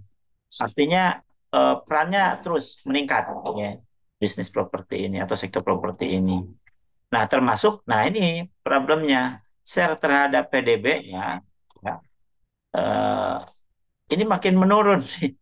Meskipun angkanya besar, tapi ternyata ada dorongan dari sektor lain yang ya sebagai depletor ya, jadi depletor dari sektor lain ternyata menurun nih ya berdasarkan apa namanya deflatornya atau inflasinya. Jadi kontribusi sektor real estate itu semakin turun. Kita bisa lihat trennya dari triwulan 1 2022 ke triwulan 2 di 2003. Termasuk juga berdasarkan ADHB ya cenderung turun ya, harga berlaku ya. Jadi proporsi PDB-nya semakin menurun di sektor real estate terhadap PDB nasional kita. Em, Kemudian, nah ini ya, jadi alokasi dana subsidi non energi, subsidi pupuk, public obligation, bunga kredit. Nah ini ya bunga kredit saya kira menjadi catatan dan ini harapannya salah satunya ke konsumsi ini. Konsumsinya mungkin tidak hanya di pangan tapi non pangan include di situ terhadap properti. Nah, bagaimana kilas balik perkembangan properti kita ya. Jadi ini saya kira masih data yang lama ya, tapi setidaknya dengan kenaikan atau mengacu pada suku bunga angka ini, ya, maka ternyata memberikan dorongan terhadap investasi di properti sebenarnya ya. Jadi sebenarnya orang dalam jangka panjang masih masih prospek properti itu ya. Cuma problemnya membelinya ini nih ya, yang itu apa masih pilih-pilih mau beli rumah atau sebagai investasi jangka panjang atau membeli kendaraan atau disimpan ya sebagai jaga-jaga karena biaya sektor-sektor yang lain seperti kesehatan, belanja pendidikan juga mahal gitu ya. Jadi ya sekarang rumah tangga begitu berpikirnya.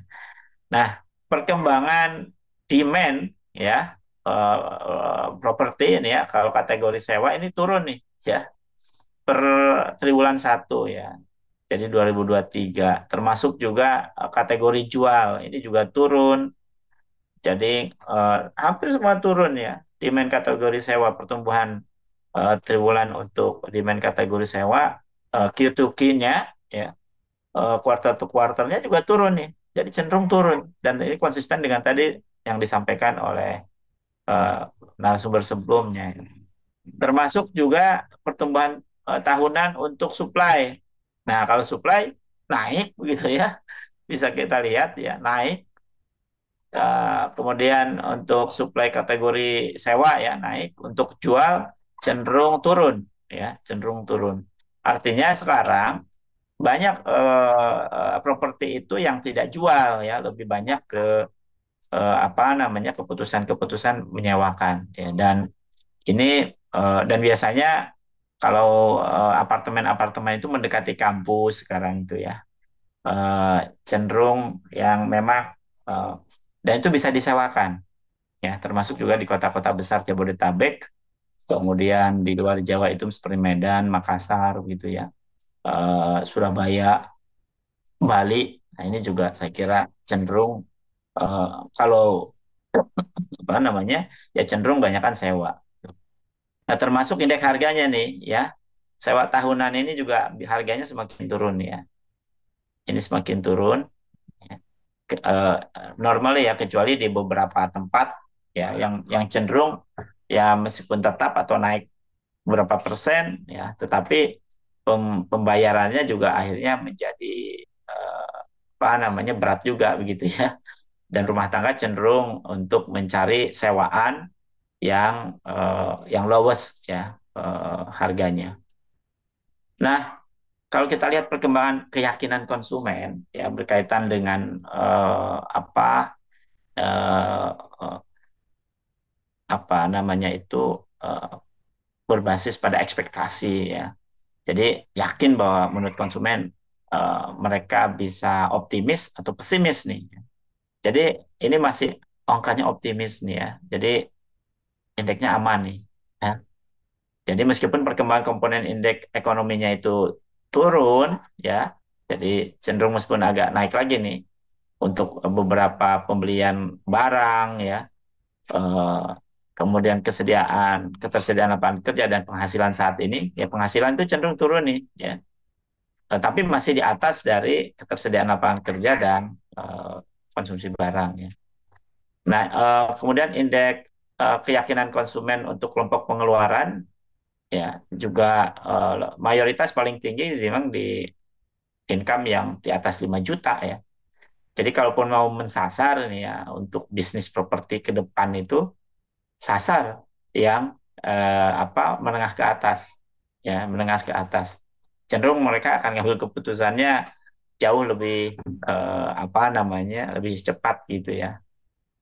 Kalau menengah agak agak berat ya, misalnya dan ini bisa kelihatan ya angka ininya ya, indeks keyakinan konsumennya. Nah, termasuk juga di indeks ekspektasi konsumen. Ya. Jadi ternyata per bulan gitu ya, di bulan Mei, Juni, Juli ini juga mereka cenderung turun. Ya. Nah, prospek sektor properti di tahun 2024 ya, kalau dilihat dari struktur anggaran infrastruktur, memang terjadi dorongan naik gitu ya. Dan ini lebih banyak biasanya membangun infrastruktur transportasi ya yang mendekati hunian, kemudian juga pengatur jalan tol dan beberapa aksesibilitas publik yang lainnya. Kemudian tren suku bunga KPR ya, eh, ini di per November tapi ya di tahun lalu cenderung turun, meskipun tadi juga disampaikan memang ya kondisinya memang sedang decline gitu ya. Dan ini trennya juga menjadi berat gitu ya. Kalau dulu sebelum pandemi di 2019 2018 itu angkanya di atas 2 digit gitu ya. Sekarang malah di bawah 2 digit, di bawah 2 digit ya, 78 gitu. Nah, investasi dimungkinkan akan meningkat gitu ya. Kemungkinan kalau dilihat investasi di properti ini kan tetap naik ya. Jadi semester 1 2023 kita bisa lihat bahkan PMDN juga masih ya di perumahan ya. Kemudian PMA juga begitu. Jadi tetap perumahan menjadi salah satu tapi ini tahun lalu ya, tapi saya ada update-nya. Nah, ini update-nya. Jadi ternyata realisasi investasi triwulan 2023 perumahan kawasan industri dan perkantoran itu termasuk nomor 4 ya, terbesar. Dan PMA PMDN-nya ini update ya dibandingkan tahun sebelumnya tadi. Perumahan itu tetap PMA itu ke perumahan nih ya. Termasuk juga PMDN. Jadi investasi dalam negeri, perumahan, kawasan industri dan kantor nih. Ya artinya apa? Prospek investor itu untuk di perumahan dan itu banyak kan di mana Jawa Barat ya. Salah satunya itu DKI, Jawa Timur, lagi-lagi di Jawa nih. Dan di luar Jawanya kemungkinan sekarang itu mungkin di Makassar atau juga di ini Sulawesi Tengah ya. Sekarang kan batu bara ya, nikel. Nah, housingnya tinggi nih di Morowali. Wah, Morowali lagi naik-naiknya nih sekarang properti ya. Terutama housing untuk sewaan tenaga kerja. Di sana harga tenaga kerjanya ratusan ribu ya. Nah, ini nih lagi naik-naiknya. Jadi kalau mau investasi ya, ini short term atau middle term. Nah, ini di sini nih ya, di Morowali ya, Morowali. Bahkan orang yang tadinya bisnis non sektor properti sekarang ke properti di sana ya. Ini saya kira rumah tangga terhadap hunian yang layak ya, dan tentu saja kebanyakan di perkotaan. Jadi kalau ingin berbisnis atau membuat bisnis housing gitu ya, ya itu sebenarnya di perkotaan masih punya prospek. Dan ini adalah provinsi di mana peminatan ya properti sewa itu di Banten ya sampai DKI Jakarta nih di atas ini ya. Kalau di Indonesia di rata-rata Indonesia sebenarnya di sini di angka ini. Tapi kalau di atas ini yang prospek ya. kemudian yang jauh lebih optimis lah begitu ya. Sedangkan untuk permintaan properti milik sendiri ya, untuk beli ini memang banyak akan di Bali ya, Jawa Barat, Sulawesi Selatan ya, Sulawesi Tenggara nih tadi, kemudian Sulawesi Barat ya. Jadi wilayah-wilayah ini menjadi masih prospek saya kira ya perminatannya. Nah, apa implikasi apa namanya strategiknya ya bisnis ekonominya? Memang perlu mengantisipasi dan meyakinkan pada para investor ya dalam menghadapi gejolak ketidakpastian resesi ekonomi di tahun ini. Namun masih prospek ya positif dan optimis ya di tahun depan. Jadi properti yang paling diminati masih didominasi di perkotaan ya, jadi ya saya kira Jabodetabek menjadi prioritas. Di luar Jawa ya tadi Makassar, Bali, Medan, kemudian juga tadi di Sulawesi Tengah ya, itu juga menjadi penting. Nah, bagi konsumen tentu antisipasi terhadap resesi dan kenaikan suku bunga global juga ini akan berpengaruh. Yang tentu saja ya tadi ya suku bunga acuan juga naik, maka harga akan naik nih ya, harga kredit gitu. Bagi produsen ya, apa yang dilakukan ya? Harapannya sih pemerintah memberikan apa ya namanya semacam subsidi lah untuk rumah khususnya bagi menengah ke bawah ya supaya minat mereka untuk membeli housing terutama anak-anak milenial nih atau Gen Z ya sudah mulai gitu. Ini mereka menjadi sasaran saya kira ke depan. Nah, bagi produsen tengah ancaman resesi dan kenaikan suku bunga global ya tetap apa namanya eh, memiliki tren yang positif. Sektor properti 2024 tetap optimis tentu ya karena ini dari indeks keyakinan ya kemudian ekspektasi konsumen juga masih positif ya terhadap komoditi bisnis ini.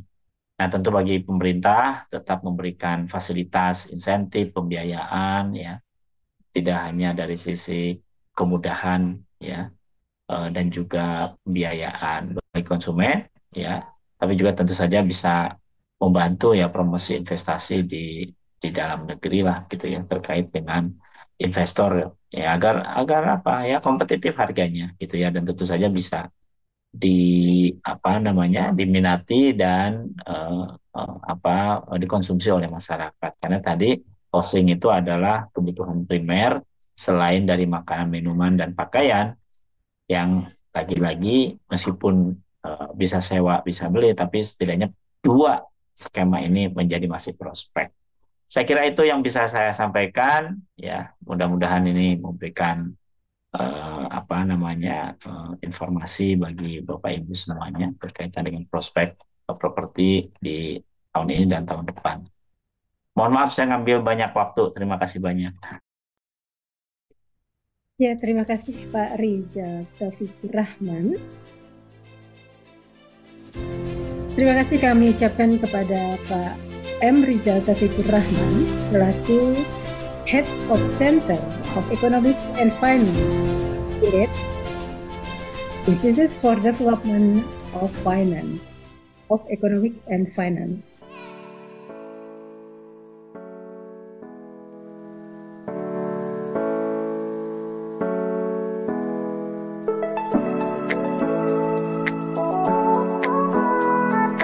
Kami ucapkan terima kasih kepada BMKG Cari,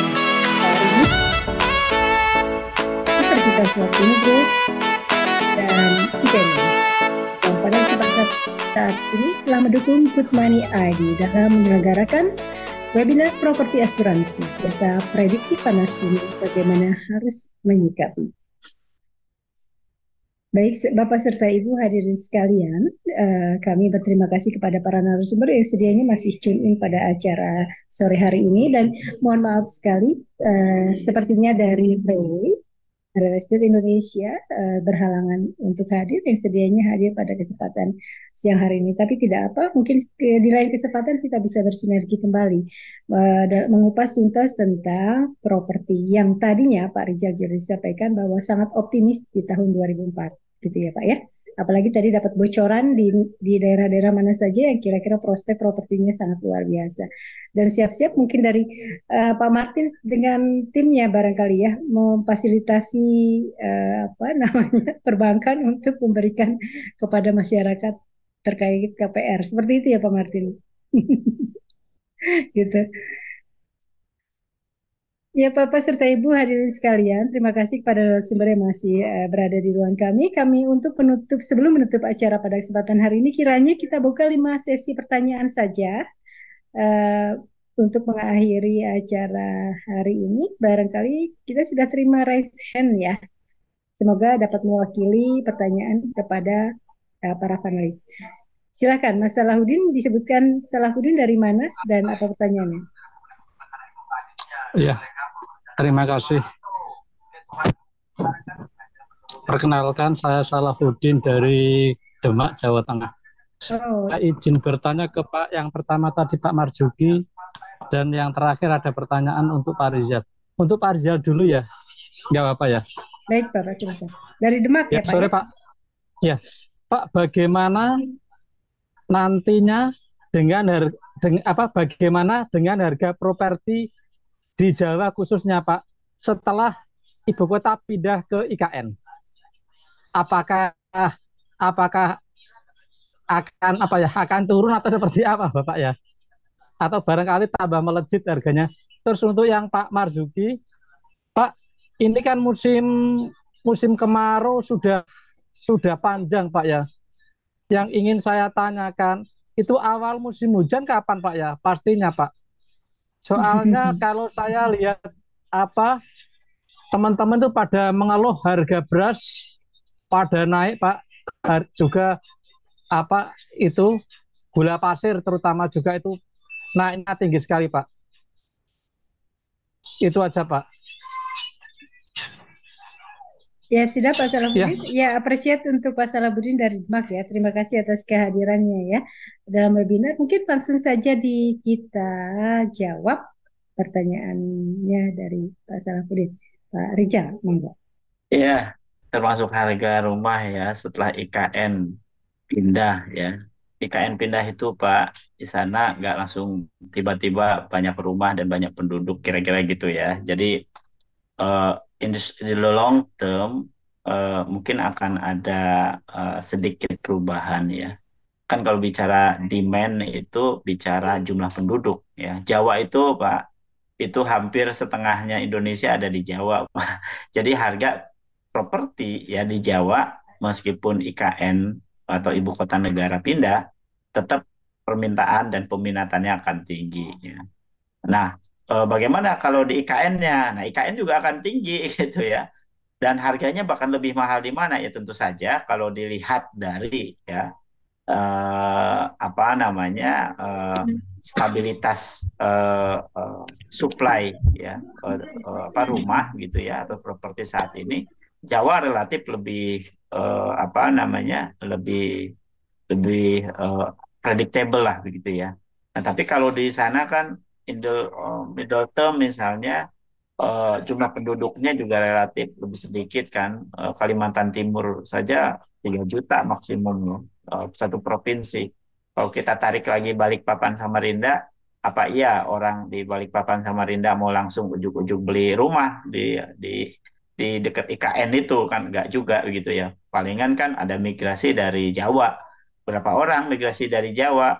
Ya setahun ke PNS saja pindah kan ke sana PNS dengan keluarga ya katakanlah prediksinya hitung katakanlah 1 juta gitu ya 1,5 juta gitu. Ya tentu itu juga nggak langsung pasti apa namanya ber Proses ya. apa namanya ya ada prosesnya gitu ya. Tahun depan berapa itu pun kemungkinan in the short term kan tidak membeli dulu mungkin ngekos dulu gitu ya karena tidak mudah juga beli rumah bahkan kan PNS difasilitasi gitu. Jadi apalagi kalau bicara housing, mau beli rumah atau beli apartemen atau apapun, pasti kan akan menghitung-hitung cost-nya kan, atau return of investment-nya. Kira-kira propertinya kenaikannya berapa kayak gitu ya. dengan tidak artinya kan kita beli itu kan investasi jangka panjang gitu. Jadi jangan khawatir Pak, ya Pak Salah Udin ya. Jadi properti masih prospek Pak, ya hanya saja sabar saja karena daya beli masyarakat sekarang itu sedang turun ya. Jadi masih fokus di karena biaya hidup tinggi ya, akan lebih banyak masih fokus di antara pangan gitu ya. Karena ini kebutuhan primer, pasti permintaannya tetap akan ada. Cuma problemnya tadi, apakah income-nya naik atau tetap? Kalau tetap, ya akan terpengaruh juga untuk membeli properti ya. Kecuali naik nih income-nya, ya. Nah, Jawa saya kira punya potensi besar ya. Tapi kalau kita lihat nih short term sekarang, 2 tahun terakhir, kalau kita lihat di Sulawesi, terutama Sulawesi Tengah ya, di Morowali, wah itu pinggir jalan itu udah kos-kosan semua Pak. Ya, pinggir jalan itu yang tadinya kosong tiba-tiba hostingnya tinggi. Nah, karena memang industrinya juga bergerak. Makanya kalau ada industri yang padat karya, pasti housing akan mengikuti gitu. Di Jawa itu kan mayoritas industrinya padat karya, Pak. Ya, apalagi misalnya tadi Bapak di Demak misalnya ya. Demak ini termasuk industri propertinya yang cepat gitu, Jepara, Demak gitu ya. Semarang gitu. Nah, itu saya kira prospek, Pak, ya. Dan kemungkinan akan naik terus kalau harga properti, Pak, nggak mungkin turun. Ya, apalagi aksesibilitasnya pemerintah memfasilitasi dengan beberapa infrastruktur pendukung ya untuk housing. Mungkin itu Bu dari saya Bu. Ya, Pak Salahuddin, sudah ya cukup penjelasan dari Pak Rijal. Dan selanjutnya Pak Marjuki mungkin. Ya, Ini makasih Ibu. Gimana Ibu? Silahkan. iya, tadi pertanyaan dari Pak Salahuddin, kapan dong Pak ini ada hujan gitu. Kalau kita ada BMKG di televisi kita agak kesulitan Pak soalnya untuk bertanya jawab. Nah Ya, sekarang mumpung ada BMKG yang kadang-kadang juga kita tasnya agak kurang ya bertemu dengan BMKG. Monggo Pak barangkali gambarannya seperti apa. Kita sudah harap-harap cemas nih. ya, El makasih Nino. banyak Bu Indah. Makasih banyak pertanyaannya Pak Salahuddin ya. Jadi memang seperti yang BMKG sudah prediksikan sejak awal tahun 2023 bahwa kita akan mengalami kejadian kekeringan yang relatif eh, panjang gitu ya. Tentunya juga ditandai dengan kejadian El Nino yang tadi saya sempat jelaskan. Nah, kejadian El Nino ini kalau berdasarkan dari indikatornya memang sampai awal tahun depan masih masuk kategori moderate atau di pertengahan. Nah, lalu apa dampaknya terhadap awal musim hujan? Itu di beberapa wilayah akan mengalami eh, kemunduran kejadian awal musim hujan dari biasanya atau dari normalnya gitu. Nah, untuk di Pulau Jawa itu eh, saya ulangi untuk di Sumatera ya, bagian utara Aceh itu sejak awal Oktober sudah masuk musim hujan dan di sana sudah ada hujan. Kemudian untuk beberapa wilayah di Sumatera yang di bagian selatan juga walaupun secara persisten belum masuk awal musim hujan, namun sudah mulai ada hujan di sana ya.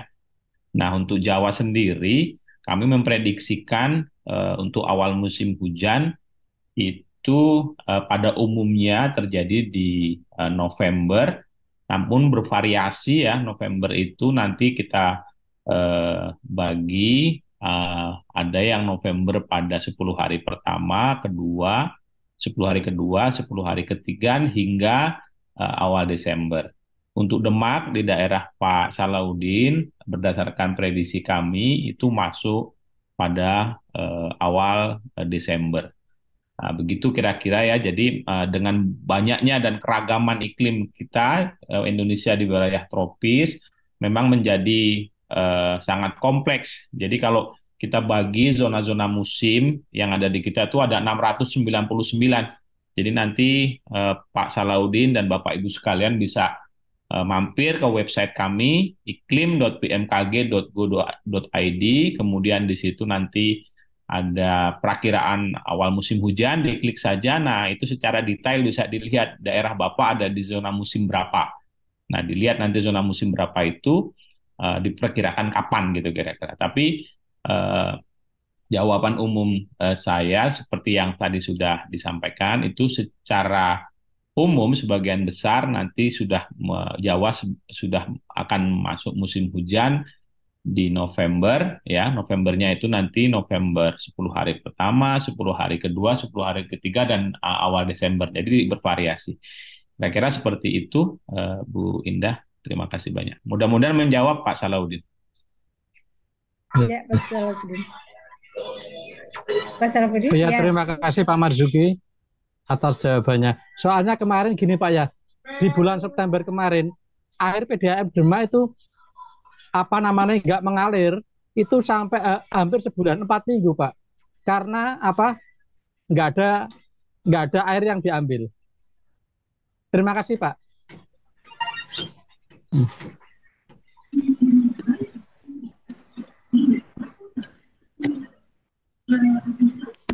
Ya, mungkin berdasarkan prediksi cuaca yang sudah diketahui oleh Pak Marzuki dan dari rekan di BMKG seperti itu Pak Salahuddin, atau mungkin ada tambahan informasi terkait pertanyaan Pak Salahuddin, Pak Marzuki? Ya, betul sekali tadi yang kalau Pak Salahuddin menyampaikan kekeringan gitu ya. Jadi secara umum kami membagi kekeringan itu menjadi 3 tipe kekeringan. Yang pertama kekeringan meteorologis ya, itu yang memang ranahnya ada di BMKG.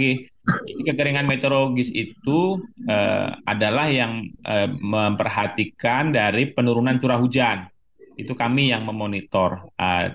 Jadi ada informasi adalah yang kami sebut hari tanpa hujan. Kita lihat nanti beberapa daerah yang sudah mengalami kekeringan meteorologis, itu misalnya kurang dari 10 hari, kurang dari 25 hari, dan seterusnya, sampai dengan dia ada yang lebih dari 60 hari. Gitu. Nah, dari situ biasanya terus dia akan masuk kepada kekeringan agronomi ya. Jadi terus dia mempengaruhi terhadap kondisi tanaman biasanya. Jadi kurang lebih sudah mulai dirasakan nih terhadap tanaman yang di atas permukaan 2 meter gitu kira-kira. Nah, yang terakhir itu kekeringan hidrologis yang dia sudah mempengaruhi dari flow, alir, dan kesediaan air yang ada. Jadi mulai ditandai dengan menurunnya tingkat muka air dari dam misalnya, atau dari bendung, dari bendungan dan seterusnya. Nah, itu juga memang dia kejadiannya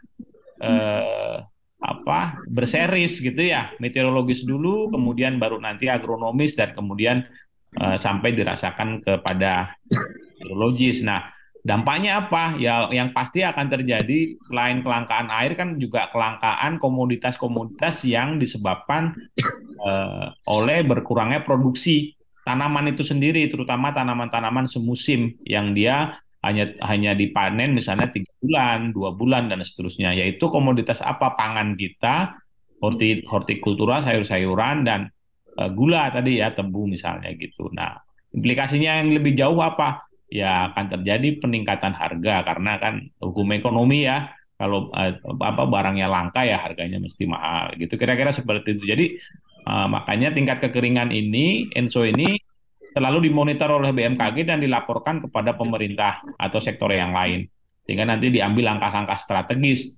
Seandainya kekeringan ini untuk beberapa bulan ke depan masih seperti apa, apakah kita harus mendapatkan bahan dari mana gitu, yang biasanya disebut dengan impor, dan seterusnya dan seterusnya. Mungkin itu ya. Jadi Pak Jeffrey memang seperti itu.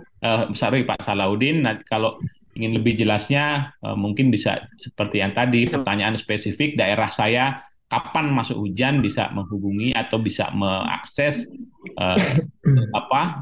iklim.bmkg.go.id. Silahkan, makasih banyak. Ya, pada dasarnya memang masyarakat Indonesia harus lebih membaca ya, Pak. Jadi pada saat ini lebih membaca tentang alam sekitarnya melalui BMKG seperti itu ya, Pak ya. Jadi semoga dengan keadaan yang dipaparkan, kondisi yang sekarang itu lebih mengannounce atau lebih teman-teman masyarakat sekitar, masyarakat Indonesia lebih perhatian terhadap alam sekitar agar kita juga makmur ya, dan intinya seperti itu. Baik Pak Salahuddin, mungkin sudah cukup penjelasan yang panjang lebar ya. Dan selanjutnya kepada Pak Jepri Prata, kami persilahkan. Daripada siapa Pak? Pertanyaannya. Izin bertanya buat Bapak narasumber. Bapak dari mana?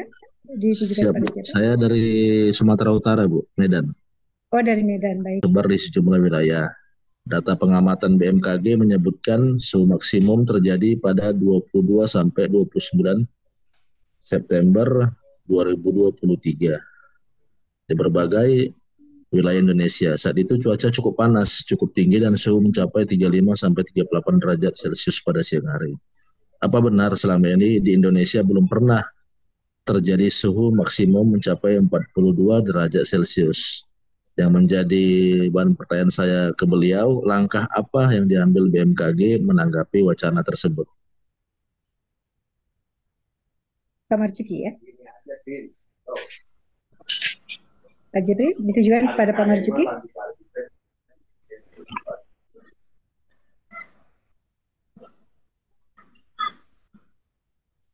Halo Pak, mungkin Pak Marzuki sudah mendapat pertanyaan dari Pak Jepri barangkali untuk Ya, makasih banyak Pak Jeffrey.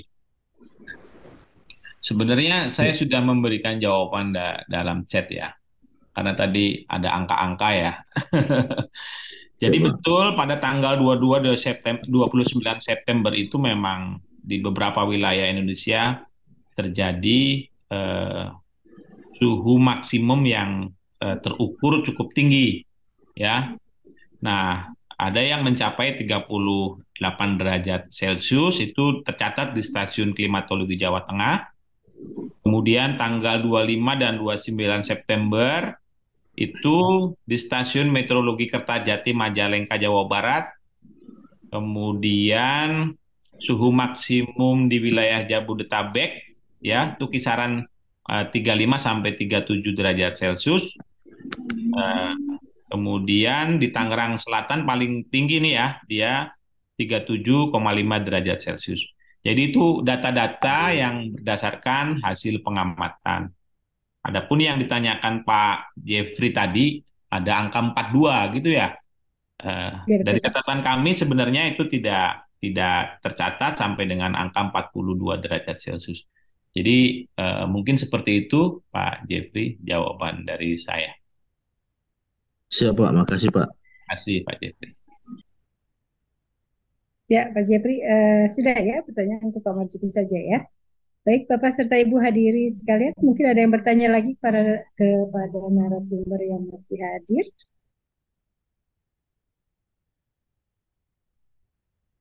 Secara raise hand, mungkin kita akan lihat di kolom chat. Pertanyaan.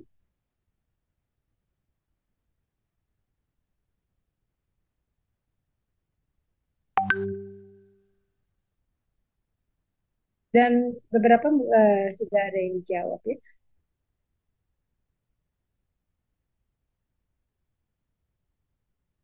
Apakah Pak Ijal mungkin Pak Martin. Pak Martin mungkin masih ada di ruangan untuk menjawab. Ini ada pertanyaan bagaimana SMF menyediakan rumah dengan skema RTI bagi pekerja informal. Pak Martin? Itu skema RTO Bu, bukan RTI Bu.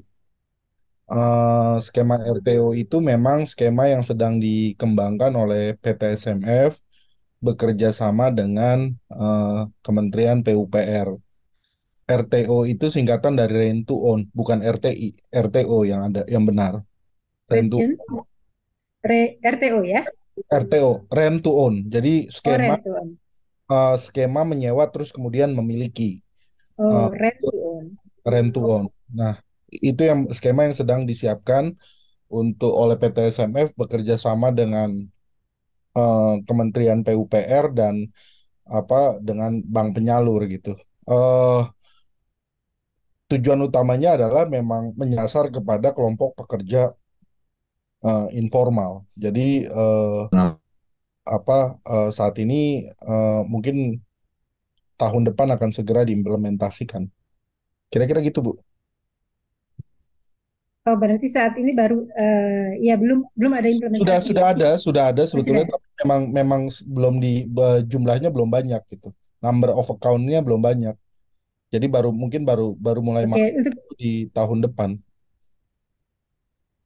oh ya, itu berarti kira-kira di daerah mana mungkin ditambahkan sedikit informasinya Pak, barangkali dari Itu nggak ada di semua daerah, nggak ada semua daerah. daerah khusus nggak.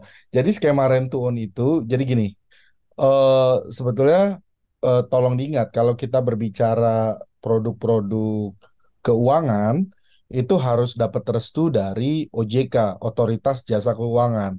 Ya, Karena OJK berkepentingan untuk melindungi masyarakat, jangan sampai ada produk-produk keuangan yang apa yang justru nanti merugikan masyarakat luas, termasuk dalam konteks skema pemberian kredit sebetulnya untuk skema kepemilikan rumah untuk pekerja informal.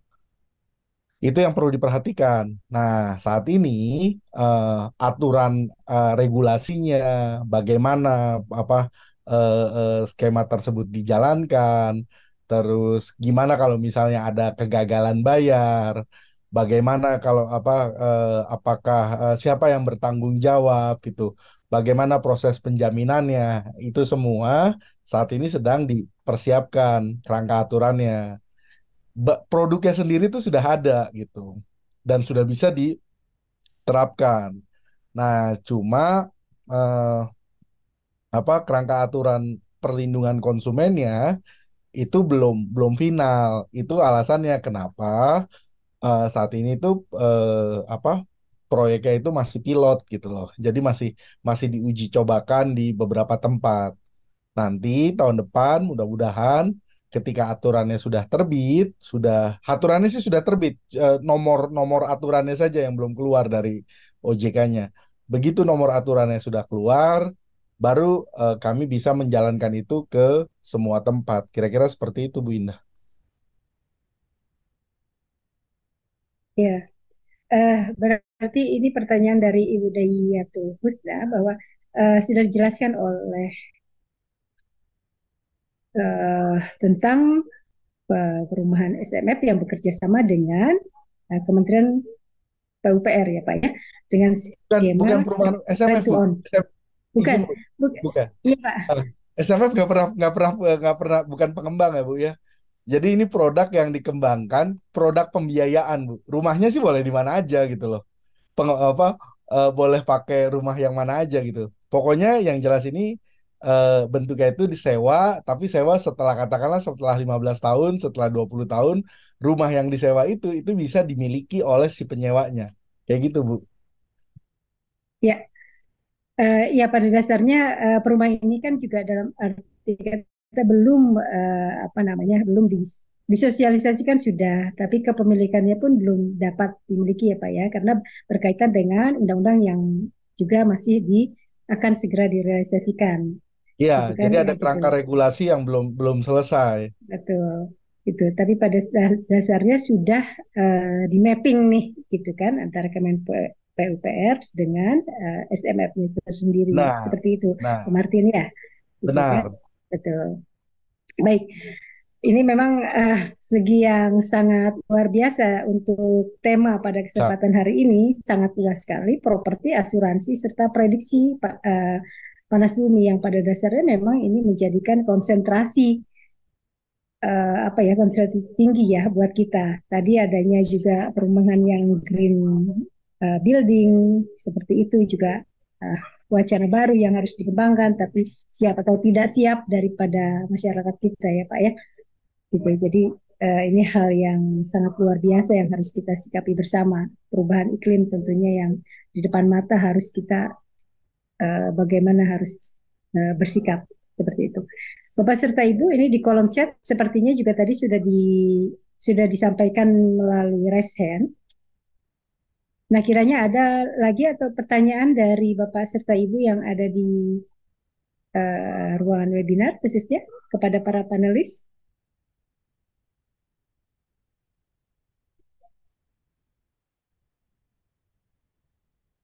Oke, mungkin sudah cukup. Karena saat ini Bapak serta Ibu juga sudah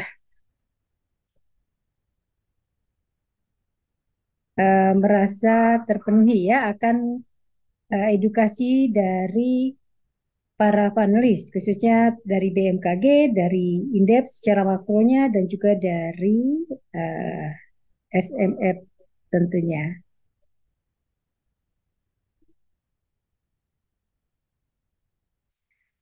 Akhir kata barangkali Bapak panelis ada yang mau disampaikan dari Pak Marjuki atau Pak Rijal dan Pak Martin tentunya sebelum saya meresumkan atau tidak Saya cukup, Ibu. baik. Baik, dari Pak Martin cukup, Pak Marjuki dan Pak Rijal mungkin. Ya, Bu, dari BMKG sebenarnya hanya ingin mengajak kawan-kawan dari sektor-sektor ini pada saat ini sektor properti untuk tetap apa istilahnya aware ya terhadap kondisi kejadian perubahan iklim ini yang sedang dan sudah terjadi dan sering-seringlah berkunjung ke website kami untuk mengupdate segala informasi dan yang mungkin bisa mendukung dalam kinerja Bapak Ibu sekalian. Terima kasih banyak. Baik, mungkin tentunya bukan dari sektor properti saja ya, masyarakat khususnya, masyarakat Indonesia khususnya ya Pak ya, sering-sering Ya, betul, untuk Bu. Betul. melihat website daripada BMKG ya, karena ini menjadi perhatian serius tentunya selain dari pola digitalisasi yang terjadi saat ini ya, kita diharuskan untuk melek digital dan saat ini kita juga harus dengan perubahan iklim ini juga harus melek terhadap kondisi di lapangan tentunya kondisi dunia khususnya seperti itu ya Pak ya hematnya. Baik, terima kasih Pak Marjuki, Pak Martin dan Pak Rizal. Apakah mungkin ada yang disampaikan untuk jelasnya? Ya, kalau bicara prospek properti ya tahun depan saya kira optimis saja gitu ya. Di tengah tahun politik dan tentu saja ini juga eh, apa namanya secara ekonomi akan mendorong konsumsi ya hanya saja lagi-lagi kemungkinan konsumsi masyarakat ya karena euforia tahun politik gitu ya biasanya kan konsumsinya eh, makanan, minuman, pakaian gitu ya, kaos-kaos gitu ya. Properti mungkin iya gitu ya, hanya saja wilayah-wilayah tertentu ya. Yang tadi saya sampaikan terutama di Sulawesi ya. Jadi kalau mau mendorong investasi ya di Sulawesi itu ya, pengembang-pengembang dan konsumen artinya secara apa namanya ekonomi juga eh, meningkat. Nah, pada permintaan housing juga meningkat. Perkotaan menjadi fokus. Um, yang paling penting adalah bagaimana memilih properti itu. Tadi saya kira bagus ya, ada skema-skema ya dari SPF itu skema-skema keuangan yang memudahkan ya dan tidak memberatkan bagi konsumen nih. Ya, rental tapi 15 tahun kemudian jadi punya sendiri kan itu menarik gitu skemanya. Kemudian inovasi-inovasi skema yang lain yang kira-kira segmented gitu ya bagi income yang sesuai dengan kemampuannya. Saya kira itu, Ibu. Nah, satu lagi terkait dengan climate change-nya ya, bagaimana dengan properti ya. Nah, ini tentu dengan kondisi seperti saat ini, housing eh, permintaannya memang melambat gitu ya.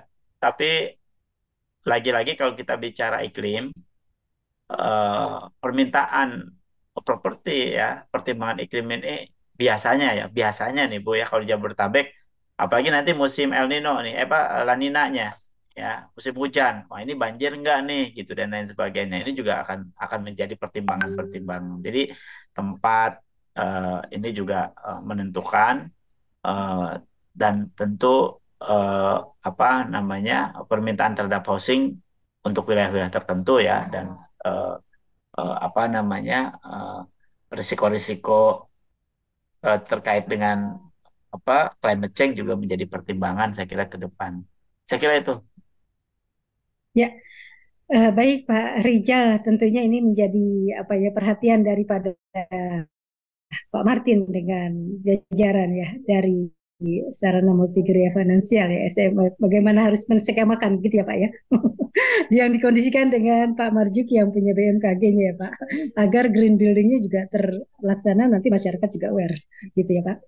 Baik, Bapak serta Ibu hadirin sekalian, para panelis, terima kasih waktu yang telah disediakan pada kami. Sungguh luar biasa apa yang dipaparkan, sungguh luar biasa apa yang disampaikan pada kesempatan hari ini. Walaupun kita dalam skup kecil, semoga ini dapat menjadikan announce dan educate, literate untuk para masyarakat khususnya. Karena dokumentasi terhadap acara ini akan digunakan terus secara berkesinambungan dan menjadikan juga suatu apa ya dokumen bagi mereka yang membutuhkan.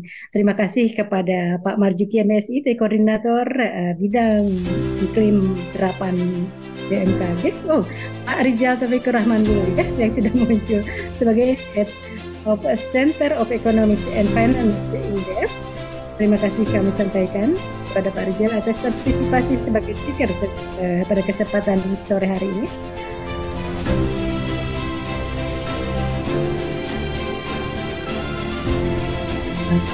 Dan Meteorologi, Klimatologi, Geofisika Republik Indonesia.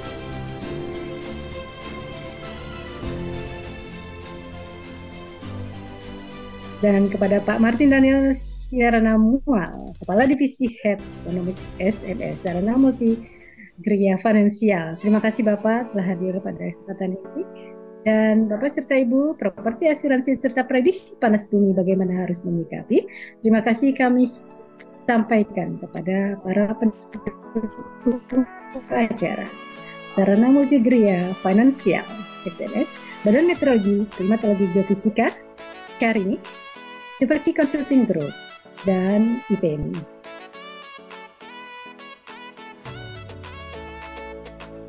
Tepat di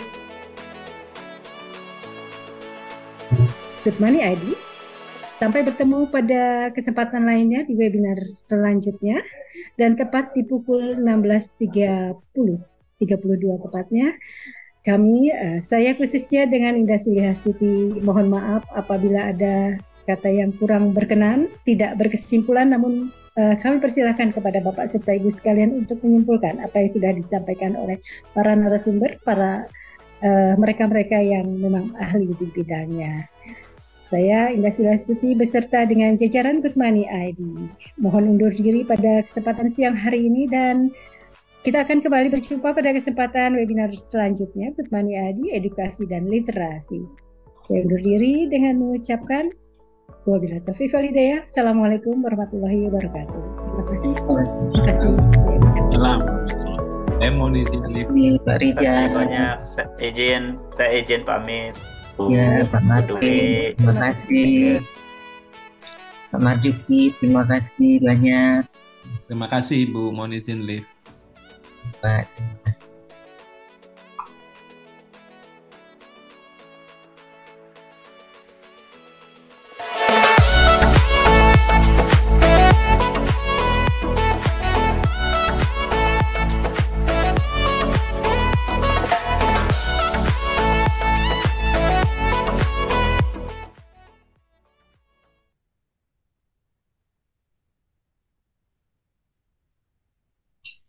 Recording stopped.